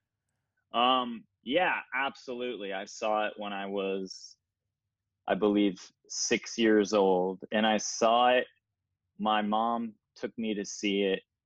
This is how crazy, I'm dating myself and how crazy movies were back then. I saw it. I think my mom took me to see it in January and it came out in the summer of 85, and I saw it in January of 86 and it was still in the movie theaters. That's how crazy it was. Wow. And man. then I rented it ad nauseum, and then when the second and third one came out, I was like 9 or 10. So I saw those in the theater, and then it just began a lifelong obsession. I've wanted to buy a DeLorean forever. Not necessarily the souped up time machine replica version. I'm obsessed with getting a DeLorean, and I just haven't pulled the trigger yet, but I want one so bad. Plus in New York, I'm like, do I want to pay $600 a month to park this thing? And never get to drive it? And never get to drive it. And it also, because I have an 8-year-old son, I'm like, taking him to soccer games isn't going to work. It's a 2-seater. So imagine my wife would be like, you bought a DeLorean? Because we don't have a car right now. We just, you bought a DeLorean as the family car? This is so not accommodating of a family lifestyle. But yeah, and I feel like I've tried to devour any bit of behind the scenes information about the movie. I just have an endless fascination for it. It's just, you know, by far the greatest movie I've ever seen, and recently showed my son all three during the summer, during like lockdown and everything, when going out there was nothing really to do. So we showed him all three and he got into it. It was great. Yeah, and man. We have a little kids book, a Back to the Future kids book that I read him, and he was into it. But I think when we showed him the movie, he was old enough to like really truly appreciate it. Like, cause I kept selling it to him. Like, imagine going back in time to when daddy was your age and being able to hang out with mommy and daddy. Isn't that crazy? Yeah, and what you just hit on is it's such a generational film. and it doesn't matter what stage you are in your life, you find a new thing to relate to it, right? There's something that you can relate back to yourself at that moment. Whether when you're a kid, I think the fascination is the time travel aspect of it. 100%. Not so much yeah. like going to the 50s, but just being able to time travel. And then as you Yeah. get older, you're thinking, man, if I could go back, or what were my parents like at my age? You start finding these new things to connect to it. Yeah, it's endlessly fascinating, and just small little things that you see every time you rewatch it. And it's also interesting to think about it if it was, obviously it shouldn't be remade, but like it just makes you feel old. You're like, oh, if they went back now, it would be like I guess if they went back now in 2020, it would be what, 1990, which is insane. I'm like, oh my God. I would be like, when I first saw it, the 50s to me seemed like, oh my God, that's another world. Like, that's so far removed. And now I'm to the point where if they went back, it would be 1990, my childhood. So it's a little odd to think about, but like just everything about it is perfect. And I'm trying to think if I've written any SNL sketches necessarily about that. I wrote on Robot Chicken for a while, an Adult Swim show, and they use like stop motion action figures and as puppets, and they do a lot of like pop culture stuff. So they've done Back to the Future stuff, and I tried to write one. This is such a weird deep cut, but it was it was just like a shot of Doc's answering machine, and it's just the Libyans calling him, being like, hey, this bomb it looks like pinball machine. I don't know, like maybe we're doing something wrong. Anyway, give us a call back, and then beep, hey, it's us again. But it was such a weird deep cut, like, oh, the Doc's answering machine that the Libyans keep calling. But I'm trying to think of anything else maybe in SNL that I've tried to get in Back to the Future references. Didn't y'all do something about your future self or something like that? Oh yeah. We did my future self, like looking in the mirror. Like it was kind of based on those milk commercials where it was like, hey, keep drinking milk and you'll be strong. And then he sees himself as a teen and then an adult. So I saw myself as an adult, and I had a weird girlfriend. I think it was Sandra Oh played her, and I'm like, what? Who is that, and why am I dating her? Because she seems insane. She's drinking a Four Loko at noon. Yeah, but sometime hopefully we'll do a Back to the Future, some sort of sketch. I know before I got there, they had done the like 30th anniversary auditions. Like the SNL often does those audition pre-tapes where it just shows a bunch of people do celebrity impressions auditioning for the film. But I remember on the 30th anniversary, I saw the movie at the Twin Pines Mall where they shot it. Oh man, talk about that. How cool that was that awesome. Of a feeling? Yeah. It was, and I think they did it, it was in October, so I think it was the day Marty goes back, or maybe that was November, but it was definitely a date important in the movie that they screened it, and they had a DeLorean outside, and Claudia Wells talked before the movie, and it was just cool being in the parking lot. And then people were just rolling around in DeLoreans. Like, if you have a DeLorean, you're going to that just to hang out. And so my buddy and I like reenact, on our iPhones, shot me rolling down that little hill that Marty rolls down and watching, made our own little films, just totally geeked out. And then I saw on Twitter, or it was on YouTube or something, but someone just parked like a replica of Doc's big white truck just in the parking lot, and it was just there. I'm like, that's awesome. I wish I was back in California to go see it, but I don't know when that was. But I love that it was just kind of there. Like, I don't know what it was part of, but someone just took video. They're like, there's Doc's van in the literal place it was parked in the movie. So let me ask you this. You said that you've watched all three, obviously, countless times. And this is something I like to ask everybody. You brought up Claudia Wells. Which Jennifer are you more a fan of? OG Claudia Wells, or are you like Elizabeth Shue in 2 and 3? Elizabeth Shue is great, but I really identify her with Karate Kid, stuff like that. Yeah. To me, Claudia Wells is the OG Jennifer, and she's the one that I go with. And maybe no more beautiful 1980s girlfriend of all time than Claudia Wells. Jennifer Parker. Yes. Yeah. Absolutely. I think I agree with you there. I mean, obviously Elizabeth Shue was awesome and, just as beautiful and stuff, but there's something about the original film that you just kind of, that's Jennifer. And I think she was something with her mom or something and she couldn't do it, which is a bummer, but I feel like Elizabeth Shue did fantastic. And it's so funny how they always say, like, we didn't think there'd be a sequel. We just put her in the car. It is really funny how they just leave her out there. I'm always like, oh, is that the best idea? Yeah, let's just knock her out and leave her in an alleyway. Yeah, that part of the plan seems very suspect. I'll probably go with original OG Claudia Wells as Jennifer. Hey, stranger. And I remember being a kid being like, that is the pinnacle of beauty. Like,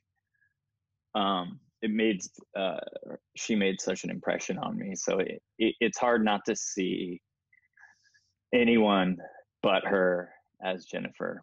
But not to knock Elizabeth Shue, she did fantastic. I'm old. I'm old. Yeah. But yeah, that was a long-winded way of saying Claudia Wells. Claudia Wells for sure. Now, you say you've rewatched it a lot and picked up on things that maybe you didn't see before. What are some of those things that Mikey Day has picked up on countless rewatches? Oh man, probably nothing that hasn't been pointed out a million times. But it is interesting to watch, to like see the deleted scenes and then picture them there. Like, what's so funny with the whole chloroform thing that they cut, which is crazy that he chloroforms his dad. But that when you see him next and he just goes, you weren't at school, what's going on? And he's like, I overslept. You just buy it. And then, but knowing that he was chloroform, but it still works. A lot of that stuff is super interesting. I don't know if I've picked up anything that like you or obviously people listening to this wouldn't know, but I just kind of, it's just interesting to look at like little things in the set and stuff that you haven't really noticed, and just weird little details and stuff like that. I always think that woman who, after he shows up in the 50s in the first one, after he sees Lion Estates is all gone, and he goes up to that car and that lady's like, don't stop me, we'll die. I know. So extreme. Yeah, and just like, because I lived in LA for a long time before moving out here, and that in 2015, was that Future Day, official Future Day? Yeah, the day October 21st, 2015. There was stuff in Burbank at the Burger King where the exterior of Doc's lab in 1985 was shot. So I went, I was weirdly there getting my son something at Toys R Us in the Valley, and all these people were out, and I was like, oh, they're here for Future Day. But it's interesting to see like the layout of the street and everything and where the actual set was. It's just fun to look at the geography. And I feel bad for the people who own the Marty McFly house, because I feel like there's so many YouTube videos of people like doing this outside the house. But it's still like whatever those electrical towers are still there. It's like still very much the Marty McFly house. Like they didn't change they didn't like tear it down and build some like modern new. It's very much the Marty McFly house. Did you ever go by the Gamble house, which is the Doc Brown 55 mansion in Pasadena? Did you ever pass by that? No, I had never been there. I would drive by that church on Franklin where they shot the whatchamacallit, all the Enchantment Under the Sea stuff. Oh, and that reminds me, in high school, I was on ASB, which is like the student government at my high school, and we made our homecoming theme my junior year Back to the Future, just so we could have an Enchantment Under the Sea dance. So wait, you had the actual Enchantment Under the Sea dance? Yeah, we had an Enchantment Under the Sea dance. That's awesome.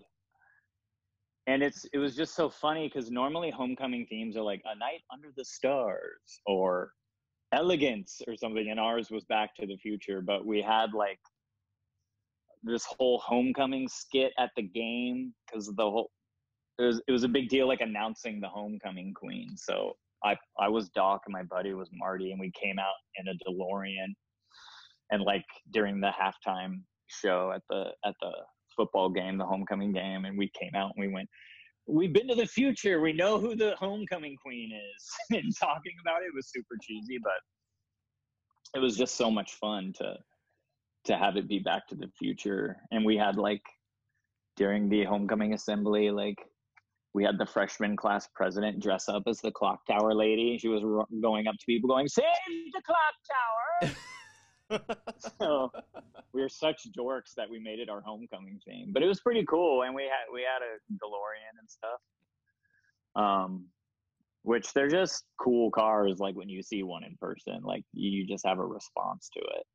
No, absolutely. I'm here in Houston, and the headquarters, the national headquarters for DeLorean, is actually randomly here in Houston, Texas. So I went out to the DeLorean headquarters. They had the time machine in the lobby way, so I got to sit in it, do the time circuits on, made all the noises. Yeah, it was awesome. Awesome. Yeah, it was pretty cool. Incredible. They're not like the greatest car in the world to drive, right? But they're pretty cool, man. And have you driven one? I got to drive one when I was there, right? And then when I went to go back to take some publicity shots for my book, I again got to drive one around a little bit, and they're fun. You definitely feel like Marty McFly when you're in it, but it's not like it's kind of like a go-kart. It feels what it feels like. Does it not have power steering? I heard the steering is like difficult. Yeah, it's a rough drive. It's a rough drive, but it is what it is. I don't know if you ever obviously Alec Baldwin's on Saturday Night Live a lot, and he played John DeLorean. Yeah, he played John DeLorean. Did you talk to him about that at all? I never really talked to him about it, but I want to. Like when I see him, usually when I see him, it's in the it's on Saturdays, and everything's like, he's getting made up as Trump and stuff, and I'll talk to him a little bit, but I keep forgetting to bring up that he played DeLorean. I need to talk to him about that. Be like, did you get any cool DeLorean insights or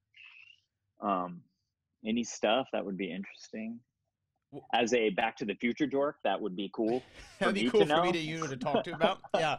What's actually funny is I was watching Saturday Night Live last Saturday, obviously, and nice. you were in the opening sketch, the cold open for the debates, the town hall debates, and you got to play George Stephanopoulos, and as Jim Carrey was doing his Biden with the white hair and kind of the big motions, I did have that thought of, if they ever did Back to the Future again, there's Doc Brown. Jim Carrey could be Doc Brown. Jim Carrey as Doc Brown. That would be great. And I feel like in the modern one, who did I think? You have it be a girl and Zendaya. I was like, Zendaya would be a cool Marty. She would be a cool Marty. Right? Going back, like, what's going on? Yeah, it's crazy to think about if they redid it. It would be so like, I hate it, but I'm interested. Well, my thing is like, and I've talked about it a lot, it's like the when they redid Ghostbusters with the all-female Right. cast, is I was a little hesitant at first, but then I was thinking, man, if it's good, that's just more Right. Ghostbusters. And if it's Yeah, bad, absolutely. it doesn't take away from the quality of the first two to me. So why in the hell not? Give it a shot. And Yeah. there's a book called The Back to the Future Ultimate Visual History. I don't know if you've seen it. But Oh, it's a right. Yeah, beautiful I've coffee seen it, table but book. Yeah. It's definitely one to pick up. But they have a cast list of everyone they called in for the parts. Oh, and really? One of them for Doc was Eddie Murphy. Back in '85, they called Eddie Murphy in for Doc. And I did not know that. Yeah, but I'm thinking now, Eddie Murphy now would probably be a killer Doc as well. Oh my God, Eddie Murphy would be amazing. That's so funny. I had no idea they called in Eddie Murphy. That's crazy. And that must have been, I mean, was he still on SNL in '85? Or was he 80? yeah. 85? He might have been. He Yeah. might have been gone by that point. I think he was like 80.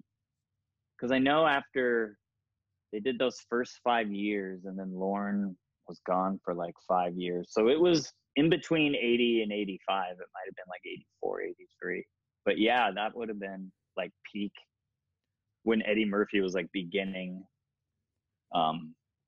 his rise in movies and like being the biggest star ever. But also Man, a completely he would have different been movie. great. But a completely different movie. It's like Axel Foley. So he would have to have been the star, really, right? I mean, it wouldn't have been much about Marty as it would have been about Doc. Yeah, would have been a Doc origin story. You'd Which, see him again, making I'd like it. to see. I would like to see. Oh my God. Where do you rank the three? Absolutely. How do you rank your three? Because when I was a kid, for some Right. reason, 3 was my favorite. 3, that's what, when my son saw it, he said 3 was his favorite. I'm like, what? Kids love 3. Yeah. Maybe it's the train and stuff. Because it's not horses. like he's, yeah, because it's not like he's a big, like, he was never into like cowboys, like that wasn't, I mean, he's not opposed to Western stuff, but he was never into like the Western thing. So I was always so interested, like, oh, kids dig 3. I go 1 the best, then 2, then 3. They're obviously all great, but there's just something about that first one you can't redo. And it was just so insane, yet so simple, you know what I mean? With that first one, I mean, the second one, obviously they had to heighten it, and it's awesome. And I feel like there's so much famous stuff, especially from the second one, but the first one can't be beat, in my opinion. I mean, it's hard to follow up. That must have been incredibly difficult to sit down and be like, okay, the sequel, where are they going? To help with the kids. I was always like, why are you going now? Like, it's in the future. Like, you could go tomorrow. It's okay, right? Yeah, you don't have to leave right this second. But what's funny about 2, oh, go ahead. No, I was always worried when he leaves that night, when he goes, look me up when you get there. And then he backs out, and then you see the light. I was always concerned that he didn't know what would be happening in the future at that exact spot. Like, what if there was another car and he hit it? I thought his planning in going into the future was a little like he should have gone somewhere more remote. Like, that's what I worried about as a kid for some reason. in my weird brain. Yeah, well, anyway, you don't want to bump into interrupted something. you for a tangent. Yeah, exactly. Well, what I was going to say about 2, like, I agree with you now. Mine, it goes 1, 2, 3. Sometimes it's 1, 3, 2, but mainly it's 1, 2, 3 is how I put them in order. But what I've been telling people is that second one really has the most iconic items from it. I mean, you have a hoverboard behind you. I remember the hoverboard. On Future Day of October 21st, 2015, these came out. Oh my gosh, you have that. The Pepsi Perfect. Oh my God. Yeah, I had to make sure that I got one of these. But you would have. Cafe 80s. Cafe 80s, of course. Reagan and Michael were the Yep. waiters. Cafe 80s. But you think about that. So hoverboard, the flying DeLorean, the almanac, the Pepsi Perfect. There's so many things that are so iconic from that second one. You have the hoverboard. Yeah. What else do you have in your Back to the Future collection, or is that pretty much it? I want so much, but I'm like, should I spend $400 on a lifelike Marty McFly Hot Toys toy? And my wife's reaction, like my wife loves Back to the Future. Like our first probably official date was going to the Twin Pines Mall screening of it that I mentioned. But so she's obsessed with it as well. But she'd be like, how much did you spend? Just a few bucks. I have a Lego DeLorean that I built, and a Playmobil DeLorean that I just got, that under the guise of that it's for my son. Because I don't think there were any toys when the first one came out. They just didn't make toys for it. There wasn't they might have later on, or maybe there were, and I didn't have access to it. But I remember wanting a toy DeLorean more than anything, and they weren't around. There wasn't like an official, because a lot of those movies that came out around then, they always had like Robin Hood, Prince of Thieves had like so many toys associated with it. But Back to the Future, like toys, they didn't have a lot of merchandise. But I have some DeLoreans. I have the Out of Time license plate. Classic. I got a little DeLorean, little sterling silver DeLorean for my lady for Christmas one year. And I think that's it. Colin Jost at SNL has, and I think it was a prop for that Back to the Future sketch, but he has a flux capacitor that I think you could buy them for a while, a little prop flux capacitor. So I really want to steal it from his office. Is he the other guy on Saturday Night Live who's the biggest Back to the Future fan? I mean, do y'all find yourselves in conversations? Just me and Colin talking about it. I love just talking about this with you, though. I feel like a lot of people, if I would talk about Back to the Future this long with, they'd be like, okay, cool, man. I gotta go. Yeah, I'm sure Colin's a big fan. I mean, he wrote that sketch, but I don't know if we've ever like sat down and really hashed out Back to the Future stuff, but I'm sure he's a fan. If he's going to keep the flux capacitor, he's definitely a fan of it. But what's cool about that movie, it feels like everyone like loves it, but I definitely feel like I will talk about it whenever, and it feels like I can't find enough like information about it. Like, have you seen that screen test? Or I don't know if it's a screen test, but it's like early footage with Thomas F. Wilson and Crispin Glover. Yeah. And they're like, and he's like, what is that, you Irish, McFly, what is it, an Irish bug? Like, he was just ad-libbing, and that line, I think, came from that moment when he was just messing around and ad-libbing. Like, I found that a while ago and was like, oh my God, this is amazing. Tom Wilson, to me, doesn't get enough credit for how phenomenal he is in all three of those movies, because I counted it up. Incredible. He plays like 7 different variations of Biff and his relatives. 7. And they're all 100% believable. There's like even Buford Mad Dog Tannen. You don't even see Tom Wilson in it. You know what I mean? Like, I remember in Hook, I never knew that was Dustin Hoffman who was Captain Hook for the longest time. Oh, really? And then even as a kid, I didn't realize that Tom Wilson was Mad Dog Tannen. I thought that was Mad Dog Tannen some guy who looked like him to play a relative, because he does such a great job. Yeah, he's truly phenomenal in those movies. What's your name, dude?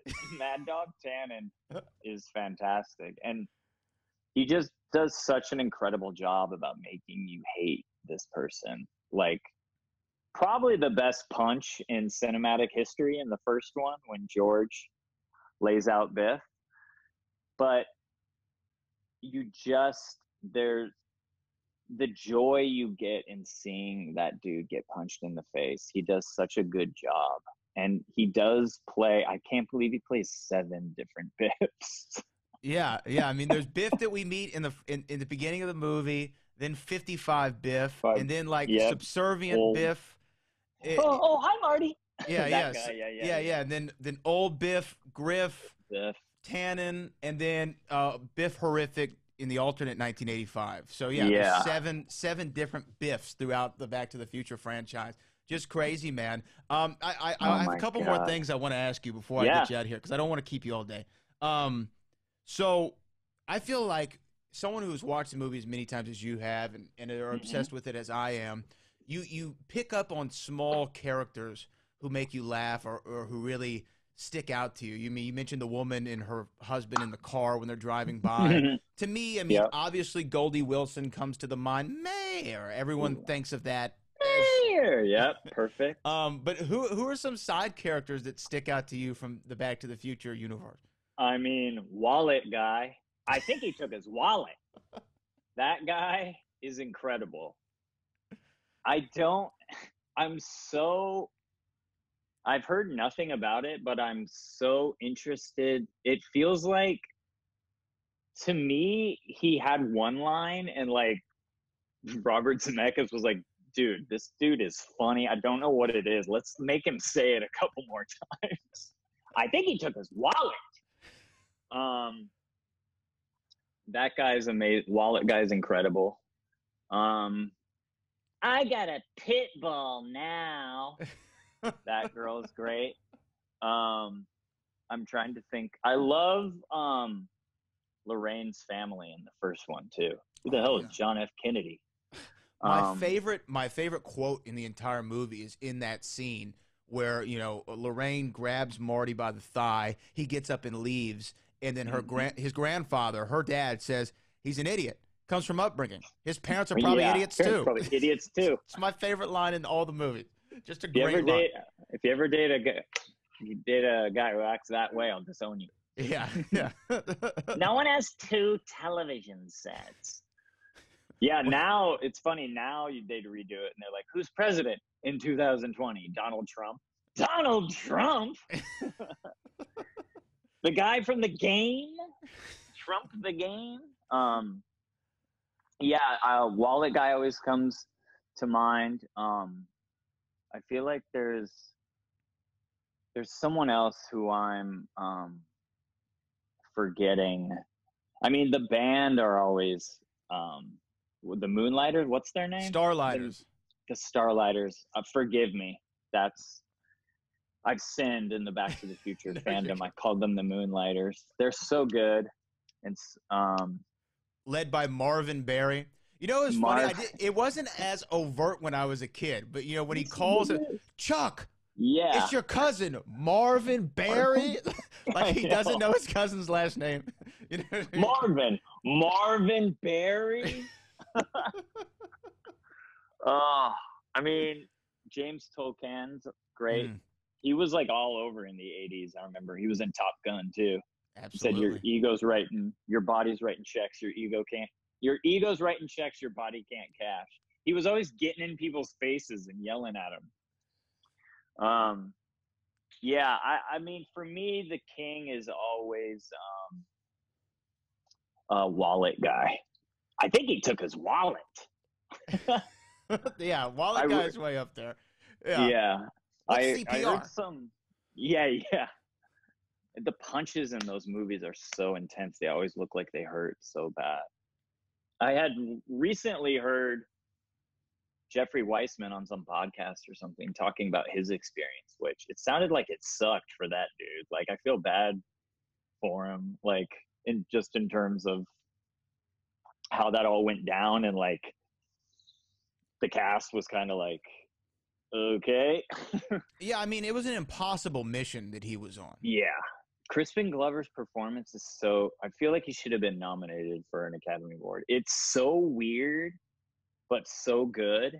But I can imagine shooting it being like, this is either insane and bad or like next level good. I can't tell. You know what I mean? But when you see it, you're just like, yeah, that's George. He's weird.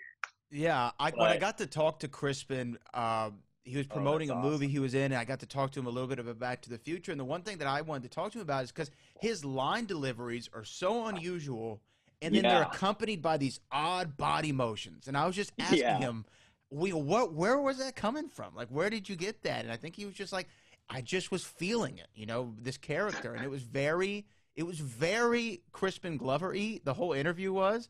And no one else could have pulled it off. And that's why I feel bad for Jeffrey Weissman to a certain extent. It was an impossible mission that he was on. Yeah. There's no way. And I think that he did the very best that he could with what he was given. You know what I mean? Which was a smaller role than the first. Prosthetics on his face, hung upside down to be disoriented. Did you see in the behind the scenes, there's like a shot when they're shooting it of Spielberg on set. And he says something to Jeffrey that's like, maybe a knock on Crispin Glover. I just remember. I think he called him Crispin, or something like that. Yeah, he did something like that. I always felt the more I hear about it, the more it seems like a very difficult situation to walk into. But I think in terms of, I'm trying to think of. I'm still on trying to think of other side characters. But I do think Crispin Glover should have been nominated for Academy Award. So 100%. Insane and good. So good. 100% should have gotten a supporting actor. I mean, just a nomination. He didn't have to win it, but just a nomination. Recognize greatness when you see it. It's so crazy. In that peanut brittle scene where they cut out, doesn't he buy a bunch of peanut brittle that they cut it out? It's so interesting. And then also the ending, how I guess Crispin Glover had an issue with the ending, that it was like about, they have a better house and wealth and everything. Yeah. Which I could see, maybe that doesn't go over now in 2020, but back in the 80s, that seemed like to be like a pretty quintessential ending. Yeah, 100%. I remember being a kid being like, his life is, I just remember seeing that truck and being like, oh my God, that's the coolest truck I've ever seen in my life. But what's funny is they have all this money, but they still live in the same house. It just has better furniture. Yeah. And decorate differently. Yeah. And they just picked up tennis, I guess. I know. What'd you hit your head?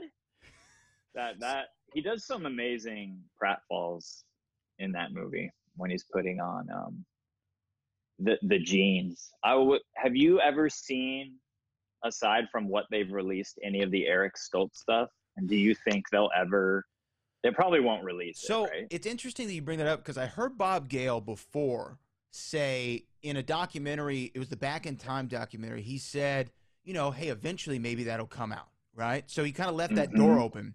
And then I had a friend who's a part of this DeLorean car club, and they did like a exclusive Q&A with Bob Gale a couple days ago or a week ago. And he said it'll never be released because it was like kind of, in his words, it was bad. And they don't want Eric Stoltz to look bad or look worse by any means. And I'm sure Eric Stoltz, I really do wonder about Eric Stoltz. I would love to talk to him and be like, do you think about Back to the Future like every day, or do you never think about it? It's one of the two. Oh, yeah. Yeah, it's truly crazy how much work they did on it and what the movie became. Like, it was obviously a massive hit at the time, but it's kind of its impact and like staying power and what it means. It's truly like a special movie. It's not just like, oh, it made a bunch of money and it dominated the summer. Like it's much more than that. It's one of those movies that are truly like special to so many people. So yeah, I feel like if it was me every day, I'd be like, I don't want to see, I don't want to see anything that could possibly remind me that I was a part of that. But it's also weird to see pictures and he's like wearing different stuff too. Yeah. Like they were like, oh, we're going to make Marty look different as well in terms of his wardrobe. I'm just so fascinated. I just want to see scenes so bad.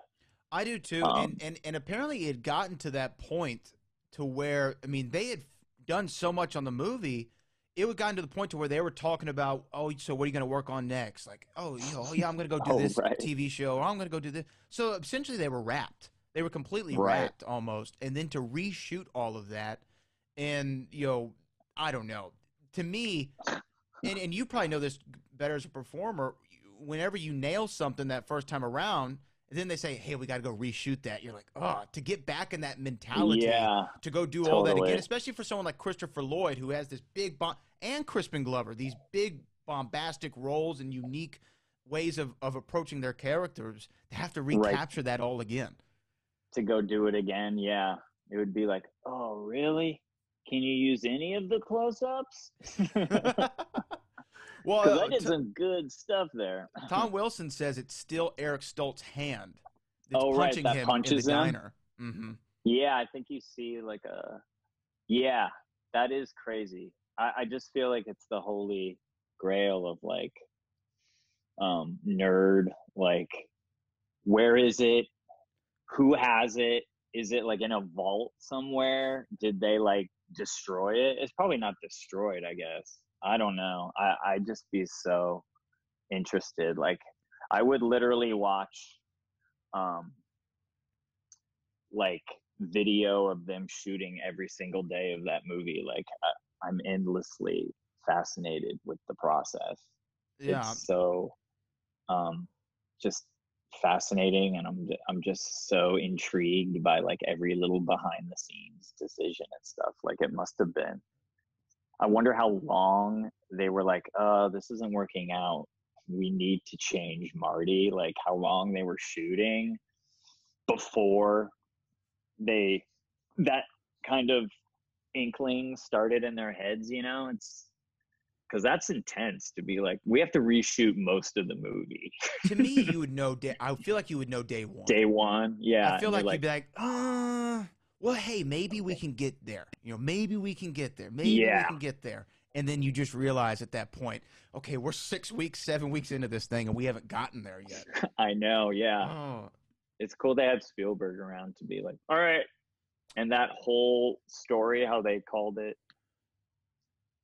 the studio guy wanted to call it like Spaceman from Pluto. Yeah. And then Spielberg said, they were like, that's hilarious, man. Oh my God, we laughed so hard. Thanks for the laugh. And he was like, yeah, it was a joke. So you'd appreciate this. There was an Eli Roth movie that came out maybe a year ago, 2 years ago, with Jack Black, called A House with a Clock in Its Walls. And yeah. There's Wasn't a scene. Kate Blanchett in it, maybe? Yeah, I think maybe. I didn't get to see it, but in the trailer, there's a scene where there's a bus pulling up to some, street or what have you, and there's an old movie theater behind it, and the marquee says "Spaceman from Pluto." Oh, amazing! Yeah. Oh, that's awesome. So a nice little Easter egg. Have you ever gotten in? You've been around in entertainment, like I said, for a long time. I would watch you on Wild and Out. Not Wild even joking. Out, that's so funny. I loved Wild and Out. Wild Style. All the Back skits in that the y'all used day. to do. And it's funny to see you and Taryn, now all the on SNL. But yeah. And then did you, Pete as well. Pete did a season. Yeah. Of Wild and Out as well. And then so for you though, obviously SNL is one of the biggest shows, if not the biggest show in television history. Have you been able to brush shoulders with anybody related to Back to the Future? Has any of the cast or Zemeckis, Spielberg, anybody that you've been able to meet? None of the cast, although I would freak out. Spielberg, I think Spielberg's like friends with Lorne, and it was my first season as a cast member, because I was a writer for 3 years and then joined the cast. So it was my first season as a cast member, and it was the season finale. And there was a Jurassic Park The Ride sketch. The sketch took place on the ride, and I played like the ride attendant. So I was wearing what they wear at Universal Studios, which is like a, khaki themed or whatever, safari themed. It has a Jurassic Park logo on it on the shirt. And I was standing by the set. I think it was dress rehearsal, but it was like in between sketches where they were setting up, and I was just waiting before the sketch on the studio floor. And then I heard someone go, "Hey, I know that." And I look, and it's Steven Spielberg. And I'd never met Steven Spielberg. And to me, like Steven, he's one of those people that just seems larger than life. Like he's almost mythical. He's not a real person, right? Yeah. And like what he's been a part of and what he's done was so important to me growing up. So, and from hanging out, not expecting to see Steven Spielberg to see Steven Spielberg right next to you, I was just like almost, because that show you're used to working and seeing famous people. So I feel like it gives you a certain amount of, you're able to have some chill around people. Some people you might have grown up watching, but I just looked at him and he was pointing to the Jurassic Park thing, like, "Hey, I know that." And I don't know why I said this. I said, and it just like came, like I wasn't thinking. I just said, "Yeah, the sketch doesn't take place in the actual Jurassic Park, though. It takes place on the ride." Okay? Like, what? And I don't know why I said it. And that's just the first thing that came out. And he went, "Oh yeah, I know. I think he had like read it, or he was aware." And he was like, "No, I know." And then he was very polite, and then he just kind of resumed being on his way. And I was just like, I met Steven Spielberg, and I said the weirdest, like, it doesn't take place in the park though. It takes place on the ride. Like he was saying it did, like, and then I spent like the next week being like thinking of stuff I could have said. Like I wish I would have gone spared no expense and like look like something related to the movie, but that was my experience with Spielberg. But to this day, I think about that and I'm like, oh, it wasn't the worst thing in the world. I didn't like piss myself or vomit on him or something, but it was just odd. You know what I mean? Like I wish that interaction I would have said something. At least that funny, kind of made sense. What's funny too, I don't know if you know, but Steven Spielberg legendarily, when he would ride the Jurassic Park ride, when it got to the top to do the big drop, he would have the ride stop and he would get off and then walk down this little back flight of steps because he didn't want to do the big drop. Oh, really? Yeah. That's so funny. I like that he has that power, whereas anyone else, it's like, you're going down. Stop. Oh, that's so funny. Wouldn't it be great if he just yelled, "Cut"? Cut. Cut. Reset. Oh, man, that's so funny. Yeah, but I haven't met anyone else. I know Michael J. Fox hosted back in the day because I remember watching, and I think they did like a Back to the Future sketch for his monologue or something and being fascinated by it, but no one else. I mean, I would like to. I'd like to meet everyone. And yeah. Robert Zemeckis too. But I'm sure, I wonder how many times people talk about Back to the Future and he's like, sure. Yeah, I get it. I've done other stuff too. Yeah. You liked it? Cool. Yeah. You and everybody else in the world. He's like, oh no, I see this dude. He looks like he was born in the 80s. He's going to talk to me about Back to the Future. But again, also it should be a compliment that 35 years later, people still want to talk about this one movie that you did, that you actually created too. It wasn't like he just directed it, like Romancing the Stone. Right. He and Bob Gale, they created it. So I mean, they wrote it, right? They wrote it together. Yeah. Mm-hmm. And the turnaround sounded crazy too. Like they didn't have that much time before it came out, and they finished shooting, I guess. So they shot for that 6-7 weeks, and then they had a mandate to get it out by a certain time, or the studio literally said, "We're not going to put the movie out if you don't get it done by this time." And then, they shot for that 6-7 weeks, and they're like, "Oh, we got to recast the main character." And then they don't worry, though. Let's see, where is it? So I have these two things. So the original date for Back to the Future was July the 19th, 1985, and they released these little pins, right? Oh shit! Yeah. Where'd you get that? This was a deep dive find on I believe it was eBay one day. Oh my God, it's gorgeous. So it's supposed to be blue. The original logo was blue, and it was going to be July 19th. And then the studio did some test screenings, and they're like, "This movie is great. Let's move up the release date 3 weeks or what have you to July 3rd, 1985." Wow. And they changed the colors. So then think about those poor editors. They were like, okay, we have this quick turnaround time. Wait a minute, we have 2 weeks less? What are y'all doing to me? What? Because it's good? Okay, we're trying to make it better. Oh my God, that's crazy. I can't believe you have those pens. I have this. I forgot to. It's a DMC. I don't know if you can see. DeLorean watch. Yeah. Yeah. I mean, it's not the car, but I wish it was. It's the next best thing. I can't believe. I remember the pins. I wish I could go back and as a kid be like, can I have one of those pens? It was like, I think it's when the third one came out, they screened all of them, but it was like, I watched the trilogy back to back to back with the back and the fonts. And I remember seeing it on a person who worked at the movie theater's vest. And I wish 10-year-old me was like, can I have one of those? Yeah, the fact that you have the original date on that pen is amazing. Yeah, that's on July 19th. I'm going back. Yeah, you have some incredible stuff. I mean, you probably met a lot of people working on your book, right? So I got to talk to a lot of them, right? So I got to talk to Lea Thompson, Crispin Glover, Don Fullilove, who played Mayor Goldie Wilson. Yeah, he's awesome. The guy who played Marvin Berry gave me the greatest quote of all time to put on the back of the book. What did he say? So he said, here, hold on, let me see. So he said, Back from the Future by Brad Gilmore is one of the most engaging flights of fantasy that you will have. Gilmore has given us some stories and ideas that are unique, and you will love them for all time. Oh, that's amazing. Yeah, what a cool dude. He tied in. And then he said, be an Earth angel and give this some time to marinate on your brain.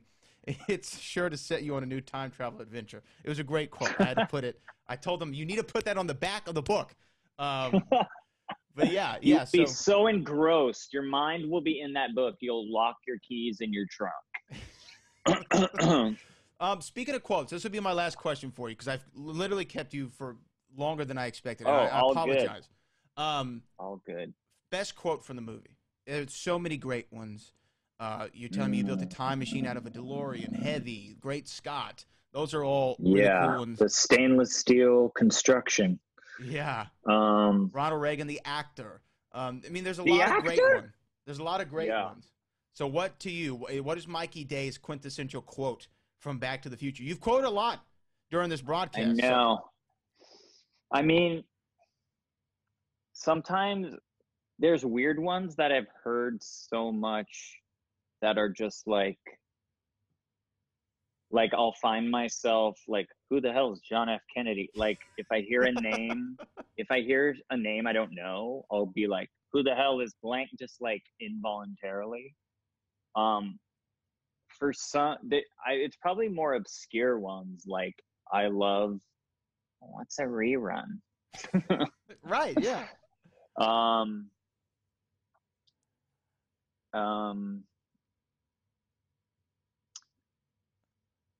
Weight has nothing to do with it while they're walking to the school. Yeah, those are the lines that get me. A lot of Doc's runs are fantastic. Or Witness the Birth of Christ. That's something I always was fascinated by in terms of like you input the date in the time circuits. Like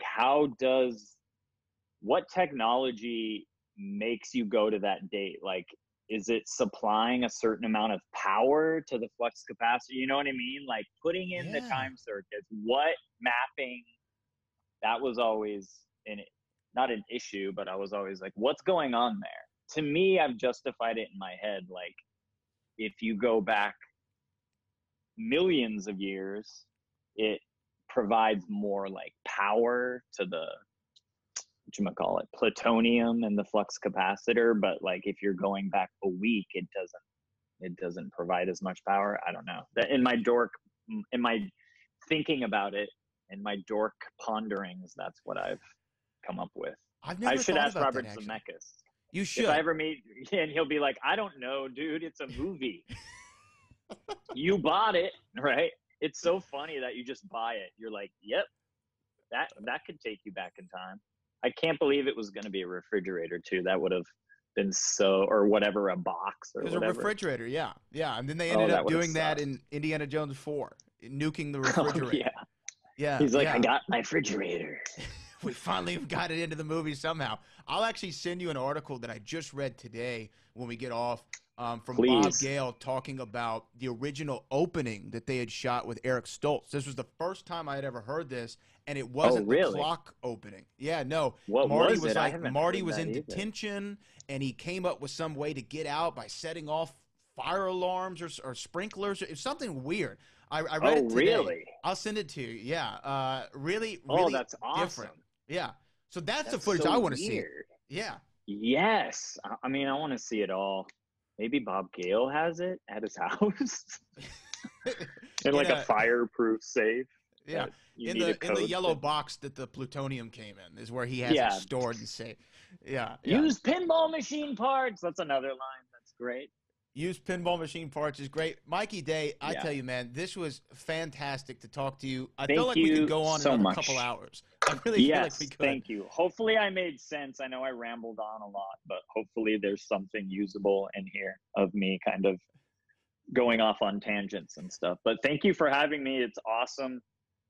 And I'm excited to read your book. It is on the way. That is the great Mikey Day from Saturday Night Live. Mikey, appreciate you, man. Thank you so much. Thanks, Brad. Hey, the future is what you make it. Oh, Brad, what have you done now? Hey, guys, Brad Gilmore here from Back to the Future, the podcast. And if you're out there looking to rent a DeLorean time machine, well, let me tell you the number one place to do so. That's DeLoreanRental.com. DeLoreanRental.com, they have the DeLorean time machine all across the United States, from Los Angeles all the way to NYC, and even a few in the UK, Germany, France, Italy, and adding more cars daily. Check out their packages online to see what would be your best fit for your event. And I'm talking, man, if you need to go to whatever it is to have a DeLorean, if you're looking to rent a DeLorean time machine for a birthday, corporate event, wedding, anniversary, or party, whatever it is that you're looking for, just go to DeLoreanRental.com. Again, that's DeLoreanRental.com. It's the one-stop shop and place to get a DeLorean time machine for your special event. Do it today. Don't run out of time. Hit that book now button on DeLoreanRental.com to get a quote. Again, DeLoreanRental.com. That's DeLoreanRental.com.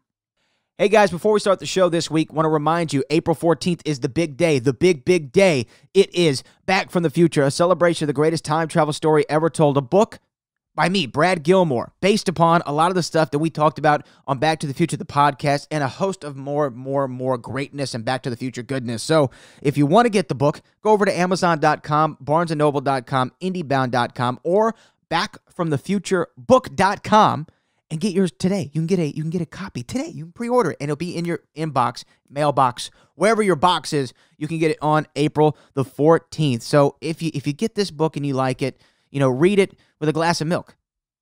Chocolate. As they said in the film, Back to the Future, where we're going, we don't need roads.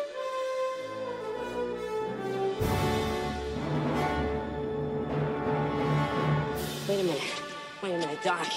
Are you telling me you built a time machine out of a DeLorean? Marty! You've got to come back with me! The future!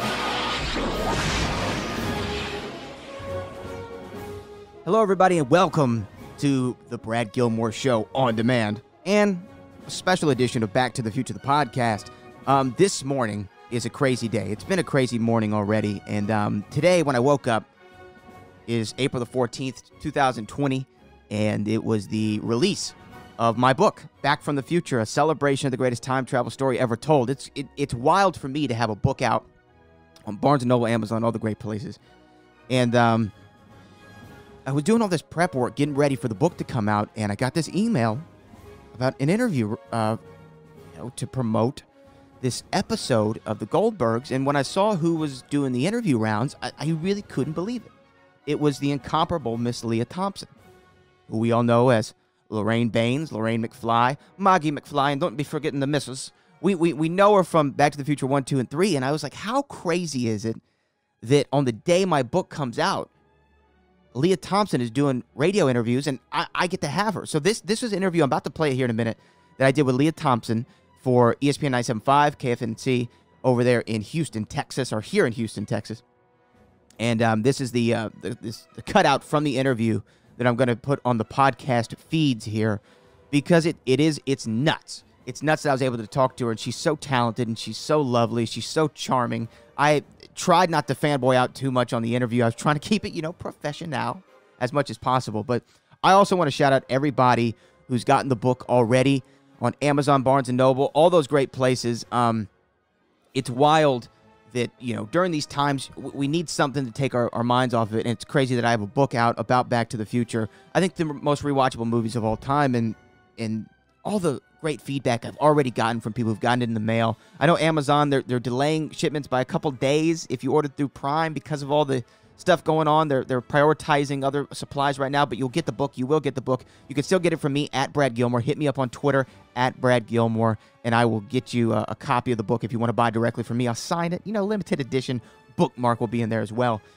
But it's so crazy that it's out today, and when we announced, it was #1 on Amazon. The day that we announced, it went to #1.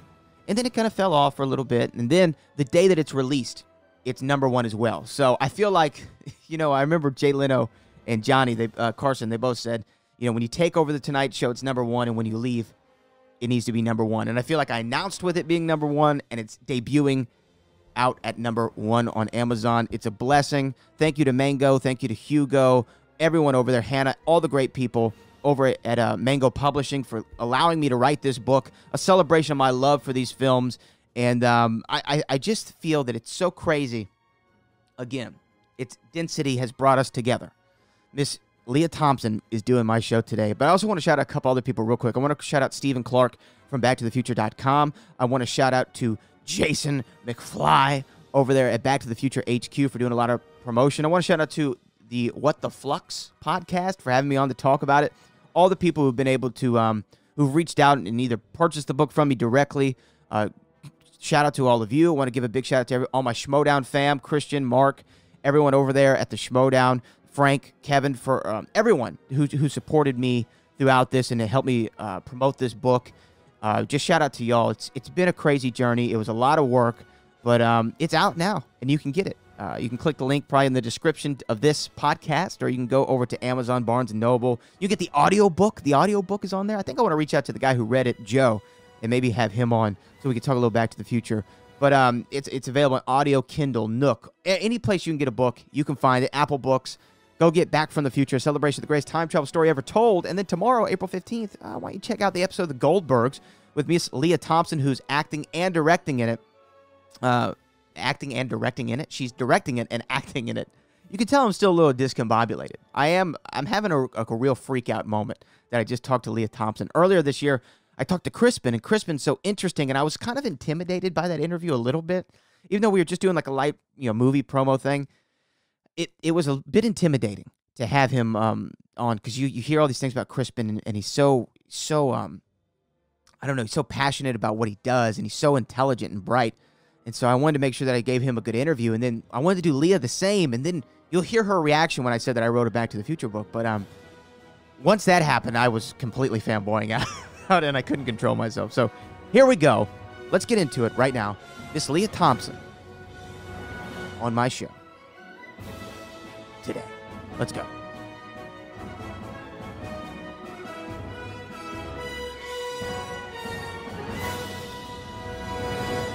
And she joins me on the phone right now, Miss Lea Thompson, the incomparable Miss Lea Thompson. Lea, how are you doing this morning? I am so happy to be talking to you. Well, thank you. I'm glad to be talking to you. I have a lot to get to, but a little bit of time, so let's jump right into it, though. Goldberg's going down tomorrow.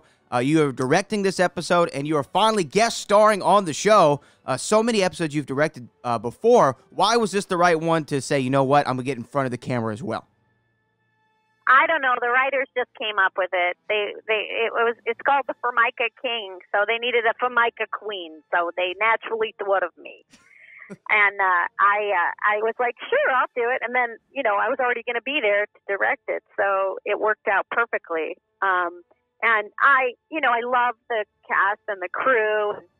I've been doing it for 4 years, like 10 episodes, so it just feels like home to me. And I was a little nervous. I have to say, I was a little nervous, but I had a great time, and there's great co-stars, and I knew everybody, and so it was just perfect. And I feel so. I mean, a lot of times you can kind of gloss over what we do as being trite, but we all need to laugh now. So I'm really happy that we have a nice new episode for America to laugh a little bit tomorrow. Oh, absolutely. That's a noble cause. It's needed right now. But when you're directing an episode and then acting in it as well, is there any challenges with that? Obviously, it's a little bit hard sometimes to critique yourself, isn't it? What are the challenges to do both at the same time? Well, the biggest challenge is getting someone to respect me while I'm wearing giant shoulder pads and fake nails. That's true. But I've been, I started directing myself, so it seems kind of natural, and it's a little awkward, but you have friends that look out for you. One of the writers was like, you're doing the accent too strong, do it a little less, or, stuff like that. So people just look out for you. But I think it would be really hard if I've never had to direct myself in a really, really dramatic scene or really angry scene. I think that would be hard to do. But it kind of comes naturally to me. And this was, relatively simple. It's only a few scenes. But I also weirdly directed Schooled, which is on afterwards. So it's like 2 directing shows in a row. So I'm kind of excited about that. That's awesome. And you've really jumped full force into directing. I know you had your feature debut, The Year of Spectacular Men. Talk about the transition just to go full into directing. It really seems like something that you connect with. Yeah, it's such a joy because I've learned so much. I know so much about the business, having done it for 38 years. And so it's really fun to kind of use all that I've learned, have it all and be able to use it as a director. So I just really, really enjoy it. And I really enjoy kind of being in control, like being the boss. It's not like that when you're an actor. You're kind of, you're the CEO of your character's department, but you don't have to deal with anything else. So it's really fun to be, really have your hands on in all the departments, and also to be really encouraging to the younger actors and the less seasoned performers, to really be able to give them advice and help. That's super gratifying to me. I really enjoy that aspect of it. And I got a chance to direct a lot of different things. I have a Katie Keene coming up, which is a kind of like a more glossy, fancy show. And then I have a Star Girl that I directed that's coming out in May, and that's all special effects and stunts and flying around and superheroes. And so I've had a chance to do a lot of different styles and genres, and that's really fun too. I appreciated that as a performer, and I also appreciate that as a director, to be able to kind of bounce around and try different things. Absolutely. And for me, sometimes when I'm listening to other people or I'm watching, someone on television, a host, I say, man, I really love how she did that, or I love how he did that. I'm going to take that. I'm going to use it in my arsenal now. Is there any director that you've worked with on the acting side of things that you've been directed by and you say now, oh, I can implement such and such as, technique here? Yeah, a lot. And that's the interesting, unique perspective you have from being an actor. You've worked with so many directors. But a lot of times I really do reference Bob Zemeckis, who directed me in Back to the Future 1, 2, and 3. He had a really great eye for filling up the frame with content. You could watch Back to the Future a bunch of times and see different things. And I try to do that. I try to put put as much story as I can in every shot, and so I kind of use his template. And but I did get to work with, and my husband Howard Deutsch, who directed me in Some Kind of Wonderful, he has a really great way of really concentrating on the actors. A lot of directors don't even like actors, and he really loves actors and tries to get the best out of every scene that way. And so I've learned a lot from him as well. You brought it up, and it's so crazy for me to be able to talk to you today on the 14th because Back to the Future is my favorite film of all time, and today I actually have a book out about Back to the Future. I wrote a book about Back to the Future that comes out today. And talk to me about the movie, though. Why do you think these films, somebody like me, I was born after all the movies came out, but they're still my favorite films of all time. I connect with them on a real personal level. Why do you think those movies are so timeless? That's insane. I can't believe you just said that. That's insane. What's the book called? It's called Back from the Future, a celebration of the greatest time travel story ever told. I would love to find a way to get you a copy. That would be amazing. I can't wait to read it. I'm just so in shock that you didn't even seem like you were a fan. That's incredible. Oh my God. I tried not to fanboy out too much. But I'm having a moment right now. Oh my God, you're a dreamboat for sure. Oh, look at that. That's so cool. I can't wait to read your book. Yes, thank you. Oh I my will God, definitely want to get. I will get one to you. I will figure it out. Maybe I can hit you up on Twitter, and we'll do it that way. Yes, please. Okay. Please, but let me ask you, where can I get it? Amazon, Barnes Where and can I Noble, buy it? all the great places. Amazon, Barnes and Noble. It's available everywhere today. Amazon.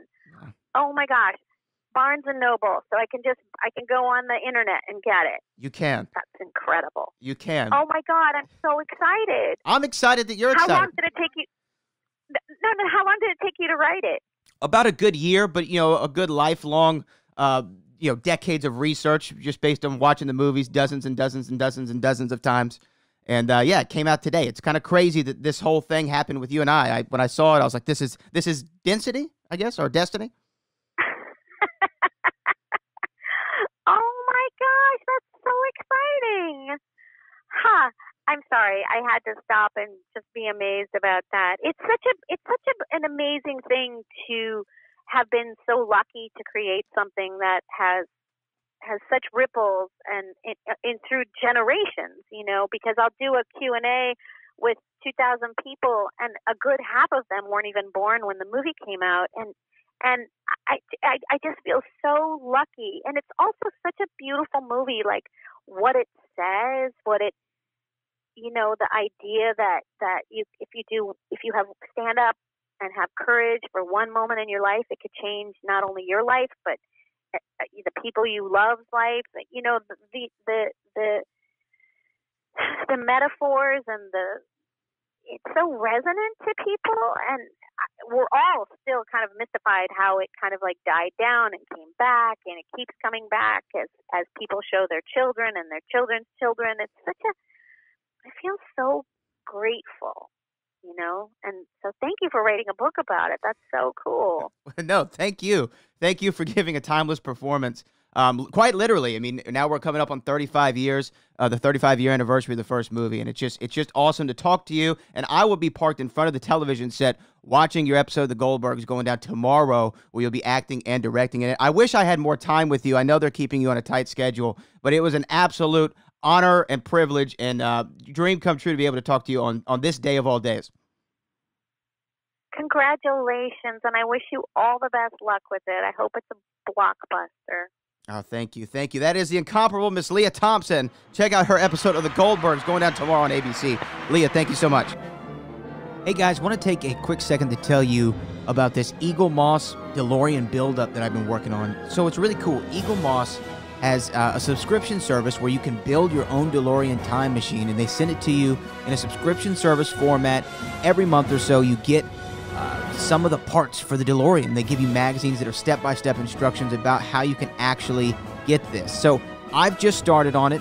I have parts 1 and 2, but you can sign up today. It's a really great deal. It's a total risk-free trial offer. You get issues number 1 and issues number 2 parts and the magazines, plus a free exploded diagram poster. And get this, guys, this is the deal of a lifetime. It is $1.95 plus free shipping.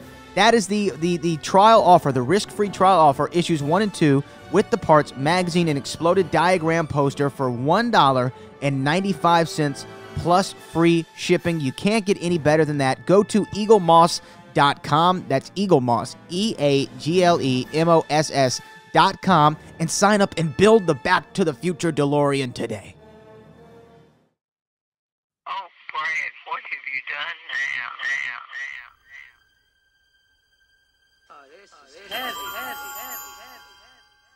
There's that word again. Why are things so heavy in the future? Is there a problem with the Earth's gravitational pull?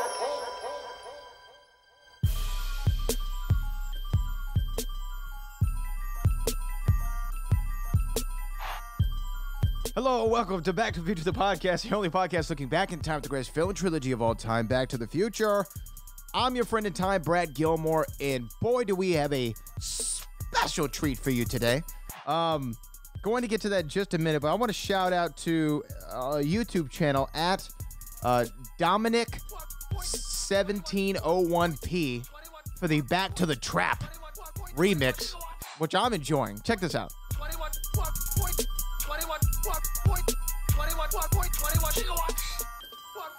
That brother's killing it. I love that. Anyway, welcome to the show, guys. So much to talk about. This is an impromptu season premiere for season number 6 of Back to the Future, the podcast.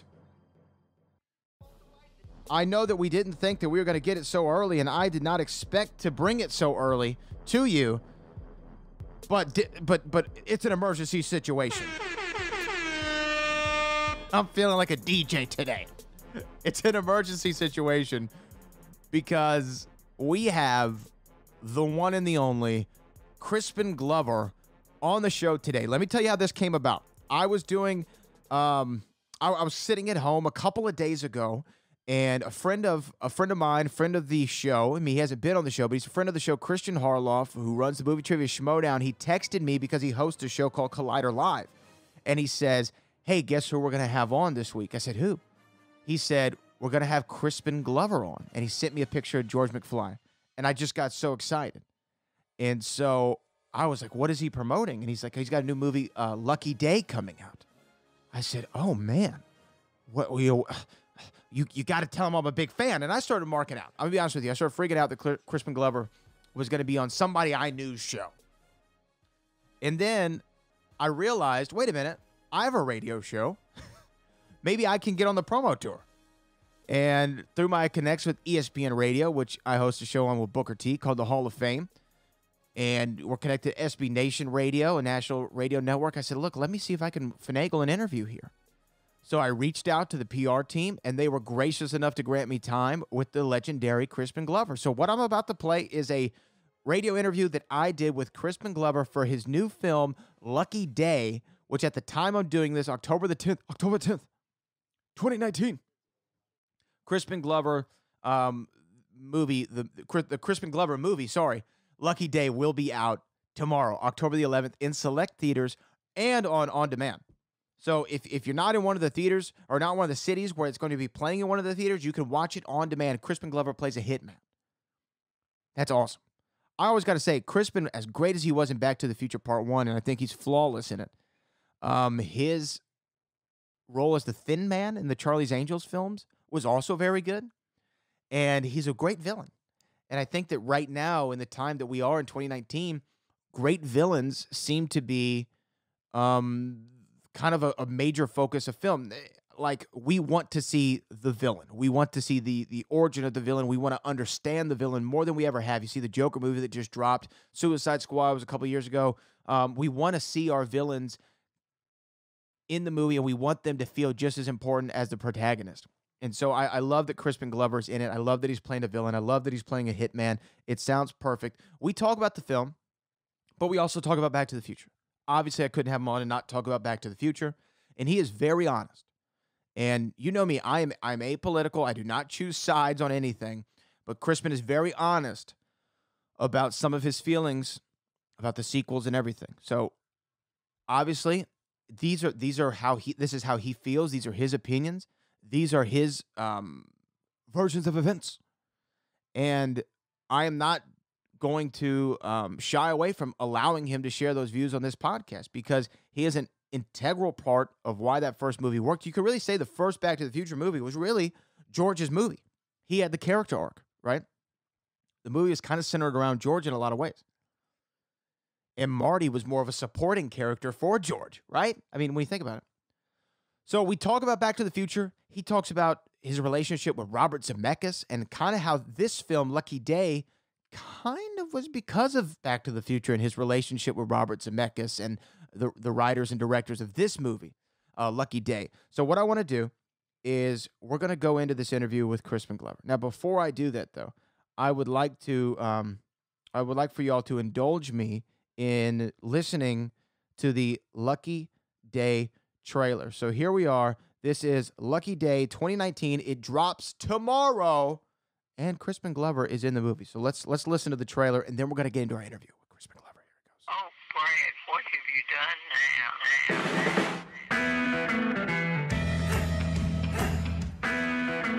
Honey, I'm home. Redmond, no more shortcuts. You have too much to lose. The man has returned. 600,000 U.S. Treasury now. It's good to be out. It has been a long time. Look, shot you up. Oh, shit. You killed my brother. Now it is my pleasure to kill you.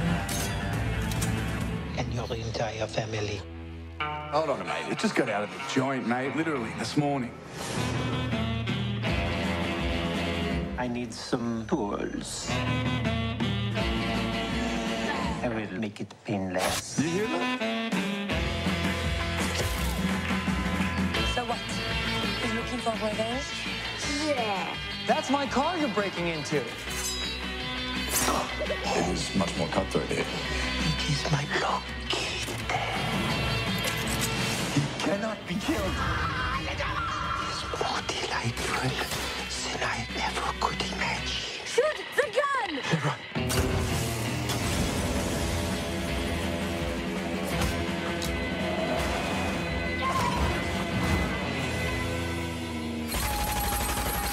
I can't hear your apology because I'm deaf now.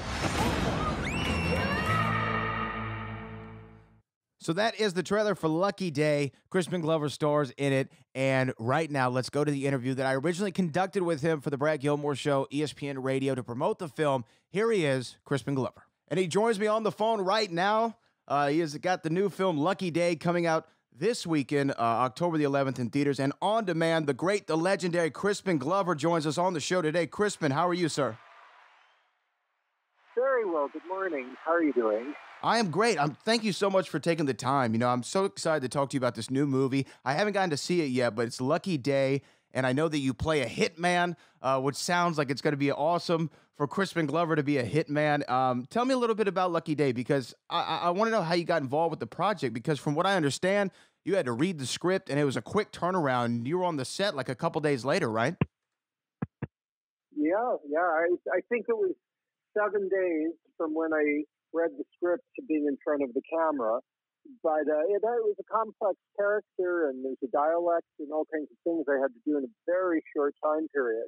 But it was obviously a great character. I'd worked with Roger Avery, the writer-director of the film, before. So you were saying, you're saying you worked with the writer-director before? Yes, I worked with Roger Avery previously on a film called Beowulf, which he co-wrote with Neil Gaiman. I'm currently working with Neil Gaiman on the show American Gods, which is based on the beautiful novel he wrote of the same title. And he's also the executive producer of American Gods. But I got the script from Roger. Well, also, Roger and Neil originally wrote Beowulf for Roger to direct. But Zemeckis, Robert Zemeckis, who directed me in Back to the Future, had read the script and wanted to buy it from Roger for himself to direct, which he did. But he told Roger and Neil that he would cast the people that they had on their list, the people they wanted to cast, and I was there to play Grendel, and there had been a lawsuit about the sequel to Back to the Future because the producers had taken the molds that were made of my face from the original film for the old age makeup and utilized it to make prosthetics to place on another actor's face in order to fool audiences into believing that I was in the film. This, of course, was illegal, and there was a lawsuit about it. And so, after a lawsuit like that, I never expected to work with Robert Zemeckis again. But because of Roger Avery and Neil Gaiman, I'm grateful that I had this very good experience playing Grendel. I loved the character, I loved the script, and I had a great experience working with Robert Zemeckis again. So that was a very helpful and reparative thing for me personally. And then I was, like I said, working with Neil Gaiman now on American Gods, and then I was very happy when I got this script from Roger. And obviously the character was just a great character. As soon as I got it, even though there was a very minimal amount of preparation time, I just knew this was a great part to play. So get ready and go. And that's what happened. And I'm very pleased. I'm very happy to be part of it. Yeah, no, absolutely. And I think audiences are going to like this one. No, and everything that I've seen about the movie, I'm excited to see Crispin Glover again as a villain.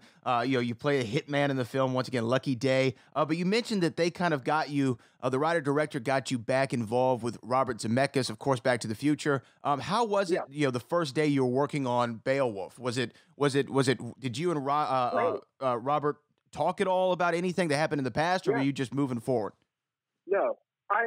No, I had a meeting with Robert Zemeckis before we started shooting. I'd read the book How to Be a Gentleman, which recommends not to bring up any sore subject. So I didn't mention anything about Back to the Future. We never talked about it. We just went into working on the script in hand, and I even though there was all this stuff that happened with the sequels, I actually had a good working relationship with Robert Zemeckis on both Back to the Future and also ultimately on Beowulf. He is a good director. So we had I'm very glad that I got to work with him again and had for me a reparative sort of situation. And it's unfortunate that there's a different producer named Bob Gale that just won't let this thing rest, and he continues to not accept the fact that he did something that was illegal. And instead of just being quiet about it, as any gentleman should, he continues to blame the victim, me, for stealing my face for his personal gain. It's really the worst kind of behavior. I'm surprised that press and media do not take him to task for this, because what he did was wrong, and he should not be allowed to be essentially being a bully. It's really not right. Using his platform to make up lies and say things about something that he stole something from is just the worst kind of behavior possible.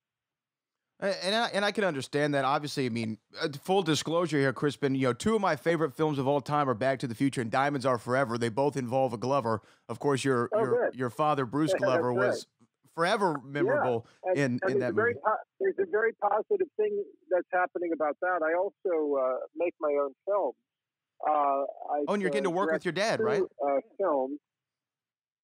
Yeah, well, my father's in the second film I've directed. Next year, 2020, it will be the 15th anniversary of me touring with my shows and films. People can find out when I'm touring with my shows and films on crispinglover.com.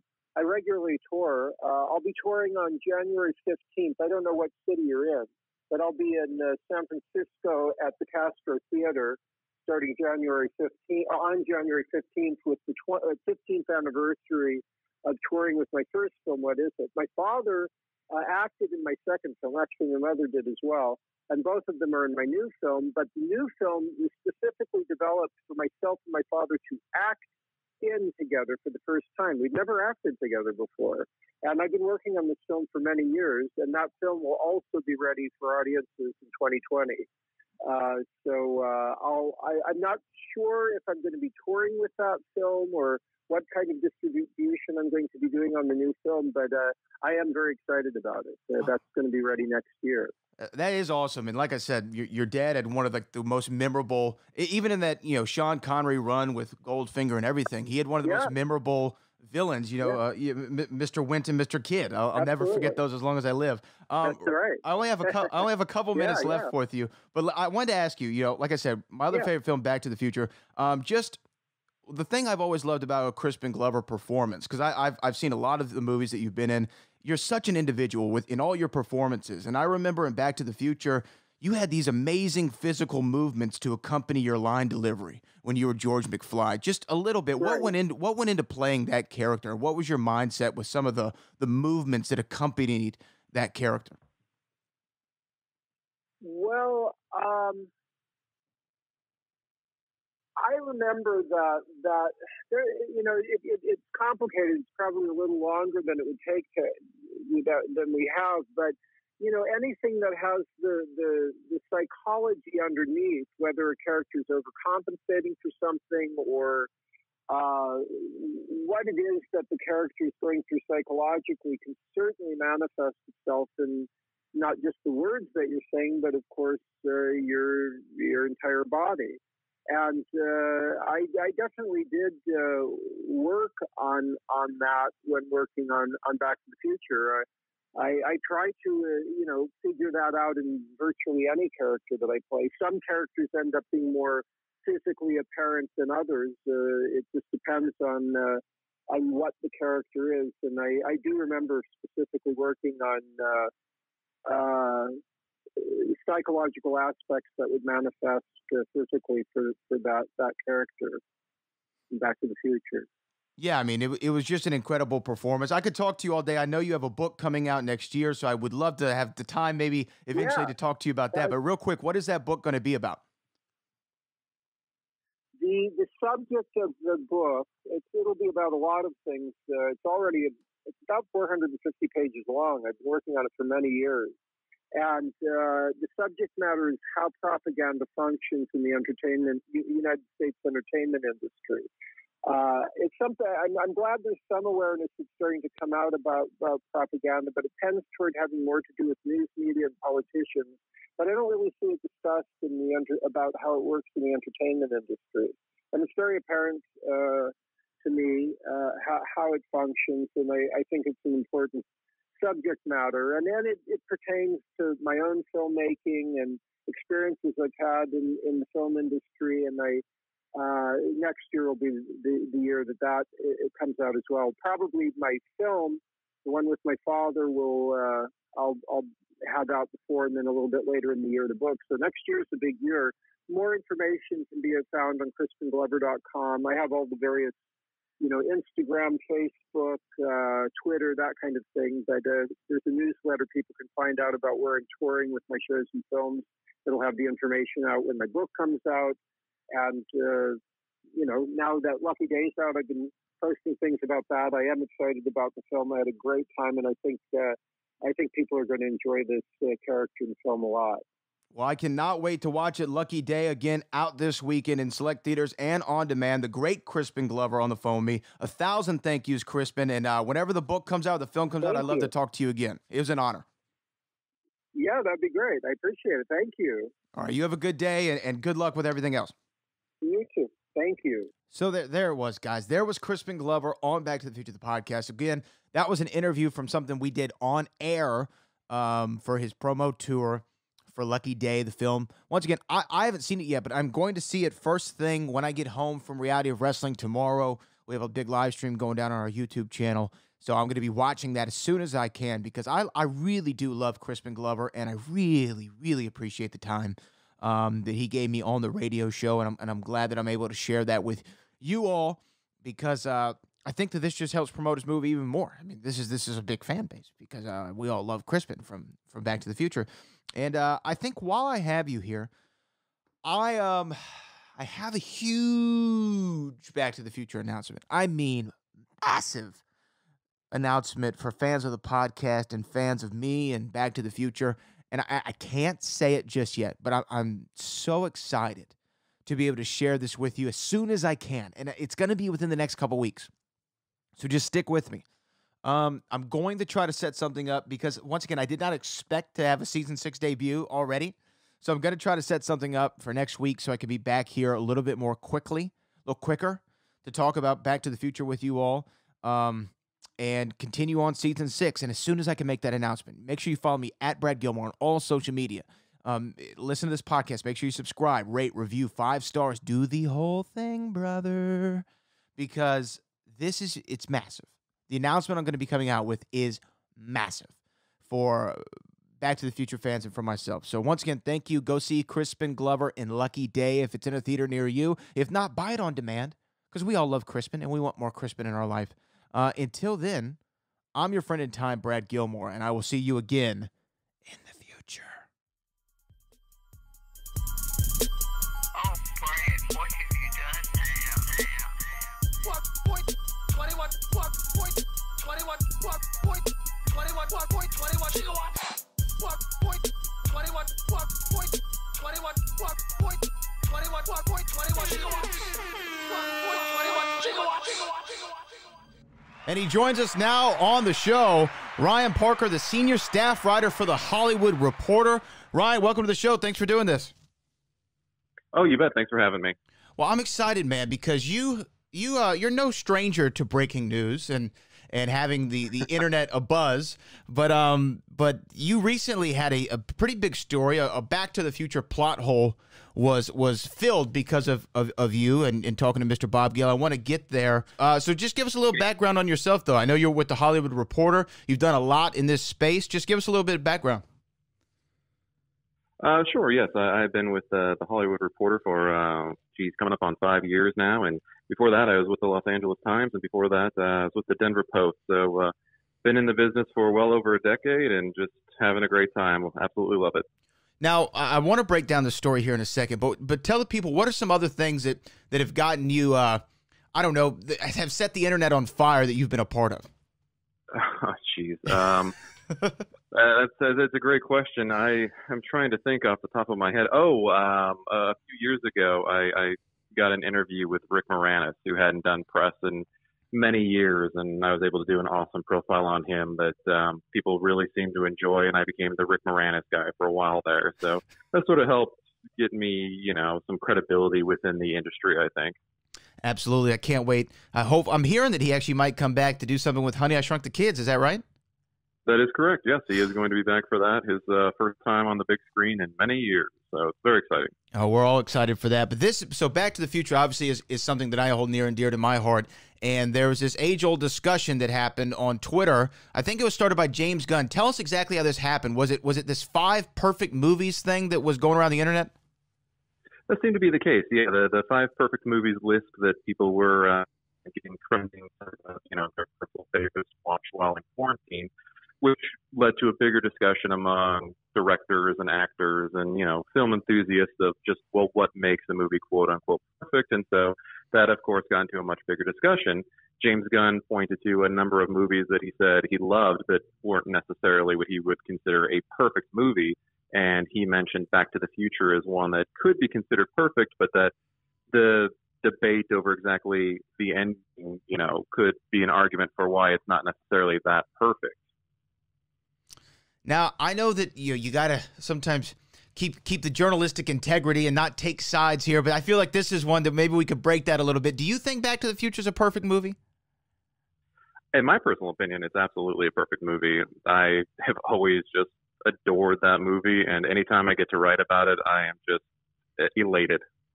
Yeah, I mean, I think that they knocked it out of the park, and you got to do something that was real cool. So there was a debate going on, and the actual debate was when Marty comes back after 1955 and his parents get together because Crispin Glover's character, George McFly, knocks out Biff and he stands up for himself. The enchantment under the sea dance is saved. The plot hole seemingly was, why do his parents in 1985 not recognize Marty McFly as Calvin Klein? Now, I think this is something that people have talked about forever, obviously. Was this something, because you consider a perfect movie, was this something that ever crossed your mind, or did you think about it for a second and not really care? It crossed my mind just because it is, fun to sort of debate it, and it makes you think, they have their own personal theories, and I know that it's even been made fun of, like on Family Guy. So we had to get some sort of resolution on this, and you had the idea. You actually spoke to Bob Gale. You reached out to him directly, is that right? I did. I reached out to him directly. I've known Bob for a few years now through various stories that I've done on Back to the Future. And I just figured that he'd want to weigh in. One, I knew he'd get a kick out of it because he just loves when people have a good time with his films. And also, I just thought maybe he'd want to set the record straight once and for all, and I got lucky. I mean, did you think that, because here's the thing, he's had to have heard this a million times, right? He's had to have heard this forever. Just as long as he's heard, how are Marty and Doc friends? I'm sure he's gotten, how did George and Lorraine not recognize Calvin? Did you think that he would be as, I don't know, forthcoming as he was to finally end this debate? I had a pretty good feeling about it. He and I have a pretty friendly relationship. I guess you could say we're pen pals, so to speak, and check in every once in a while. I always wish him a happy birthday, and I've spoken to him for other stories. So I thought I had a pretty decent chance of finally getting this answer out of him. So you reach out to him, and he says something that it was actually something that was crazy, Ryan. I was on a show last week, and somebody asked me this question while I've been talking about my book, and I said something very similar to what Bob Gale said, but he essentially said, hey, Marty was around for 6 days in high school. And how many people do you remember? Is that essentially what it broke down to? Basically, that's right. He said 6 days, but then he asked me to make it 8 just because he wanted it Saturday to Saturday because he thought that somebody might catch that. So I had to update my story with him noting that. But anyway, that's essentially what he was saying, is that, think back to you being in high school, 16, 18, 20 years ago. You only met this person, this kid, for a week.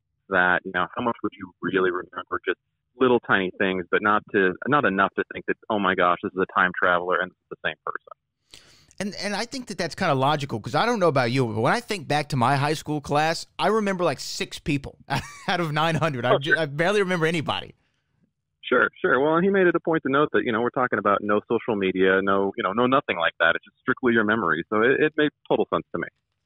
And when you published the story, I'm sure you had some sort of idea that this actually might blow up. Did you think that it'd blow up to the extent that it did? Because any YouTube channel that you turn on that talks about movies, any website from Nerdist to on down that covers films and in this genre, they've all ran the story. It's been a topic of conversation. Did you think that it would get this much attention? I had a pretty good feeling about it. I knew that I had gold because I know that everybody just loves that movie, or that maybe not loves it, but everybody has heard of the movie. Almost everybody has seen the movie, and fans of it just cannot get enough of it. And I knew that this was a huge question that was out there, and the fact that there was finally an answer, I assumed it would go over fairly well. And after the story broke and kind of went everywhere, did you talk to Bob again? Did he reach out and say, "Wow, I didn't expect this," or did y'all have any conversations afterward? He reached out to me and he said that he enjoyed the story, and he asked me just to note that to make it 8 days instead of 6, just because he knew that there was going to be some fans who say, wait, doesn't he know him from Saturday to Saturday? But that was it. I'm sure he had an idea that this was going to be a thing. He's well aware of how much people just love those movies and how they just love talking about them, and how we're talking about it right now. It's coming on the 35th anniversary of Back to the Future 1, the very first film. Why do you think, though, out of all your experience in Hollywood and being around these movies, and you see a lot of movies come and go, and they seem like a big deal for a minute, and then they kind of fizzle out. Why has Back to the Future been timeless? I guess no pun intended with that, but it just seems that generationally it doesn't matter if you were born in the 80s, 90s, 2000s. I watched the movies with my nephews who were 9 and 7 a couple weeks ago, and they're obsessed. Why are these movies so timeless, in your opinion? I think it just resonates for folks on many different levels and many different ages. I mean, when you watch it when you're younger, the idea of time traveling is just so neat. So that alone is one thing.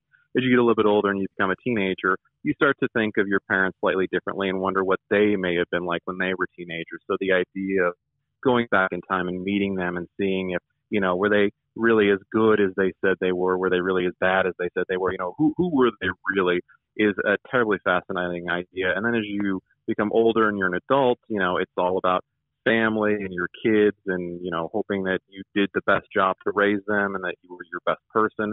And I feel like that film touches on all those major cornerstones. I think that you actually just hit it right on the head there. And it's something when you're a kid that time travel just fascinates you. Do you remember, did you see the movies in theaters? Did you stumble upon them, on cable somewhere? When did you first see Back to the Future?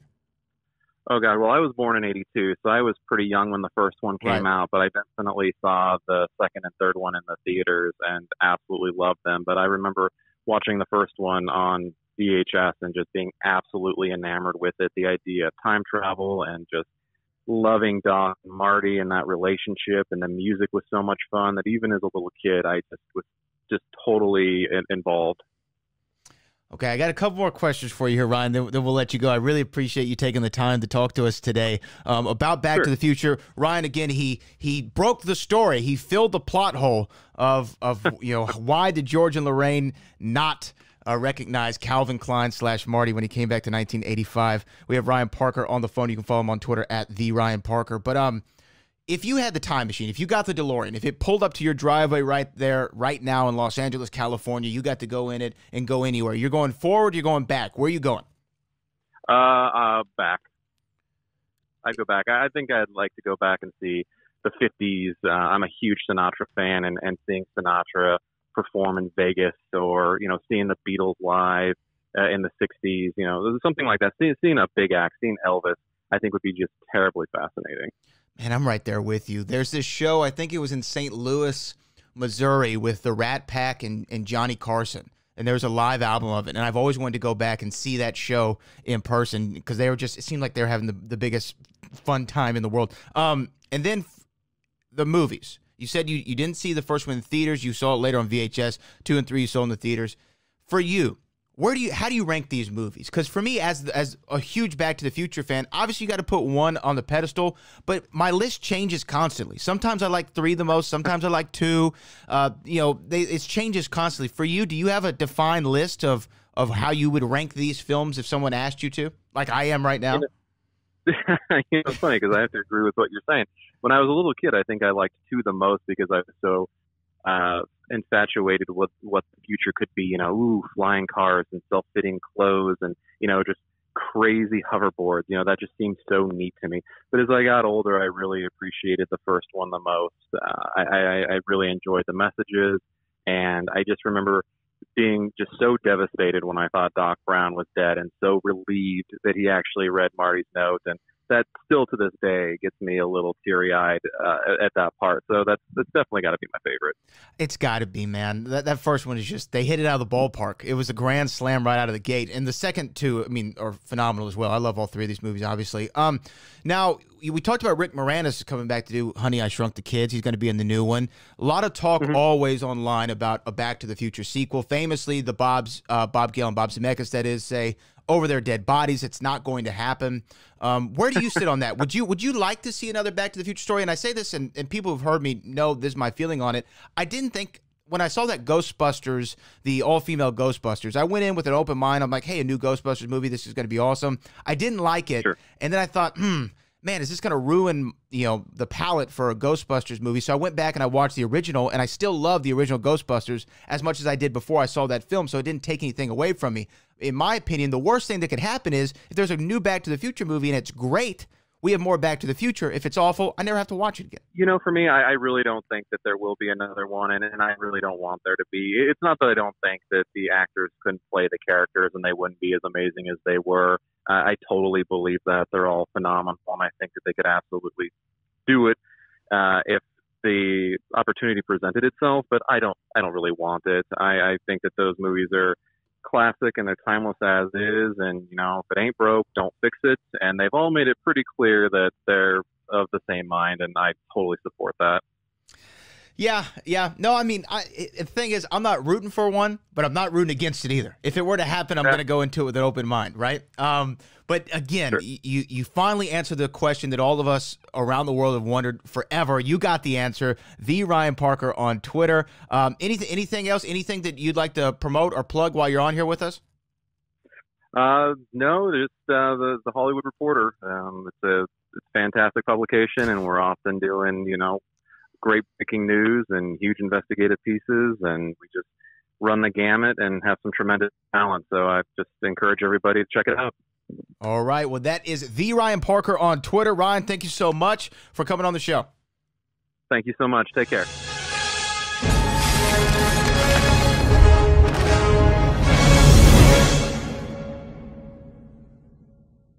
What's up, this Booker T, two-time Hall of Famer. I know you're checking out The Shine, checking out The Gloss. I want to thank you guys for checking out Row on YouTube. Hey, don't forget to click and subscribe to check out all the latest content right here each and every week. Now, can you dig that, sucker?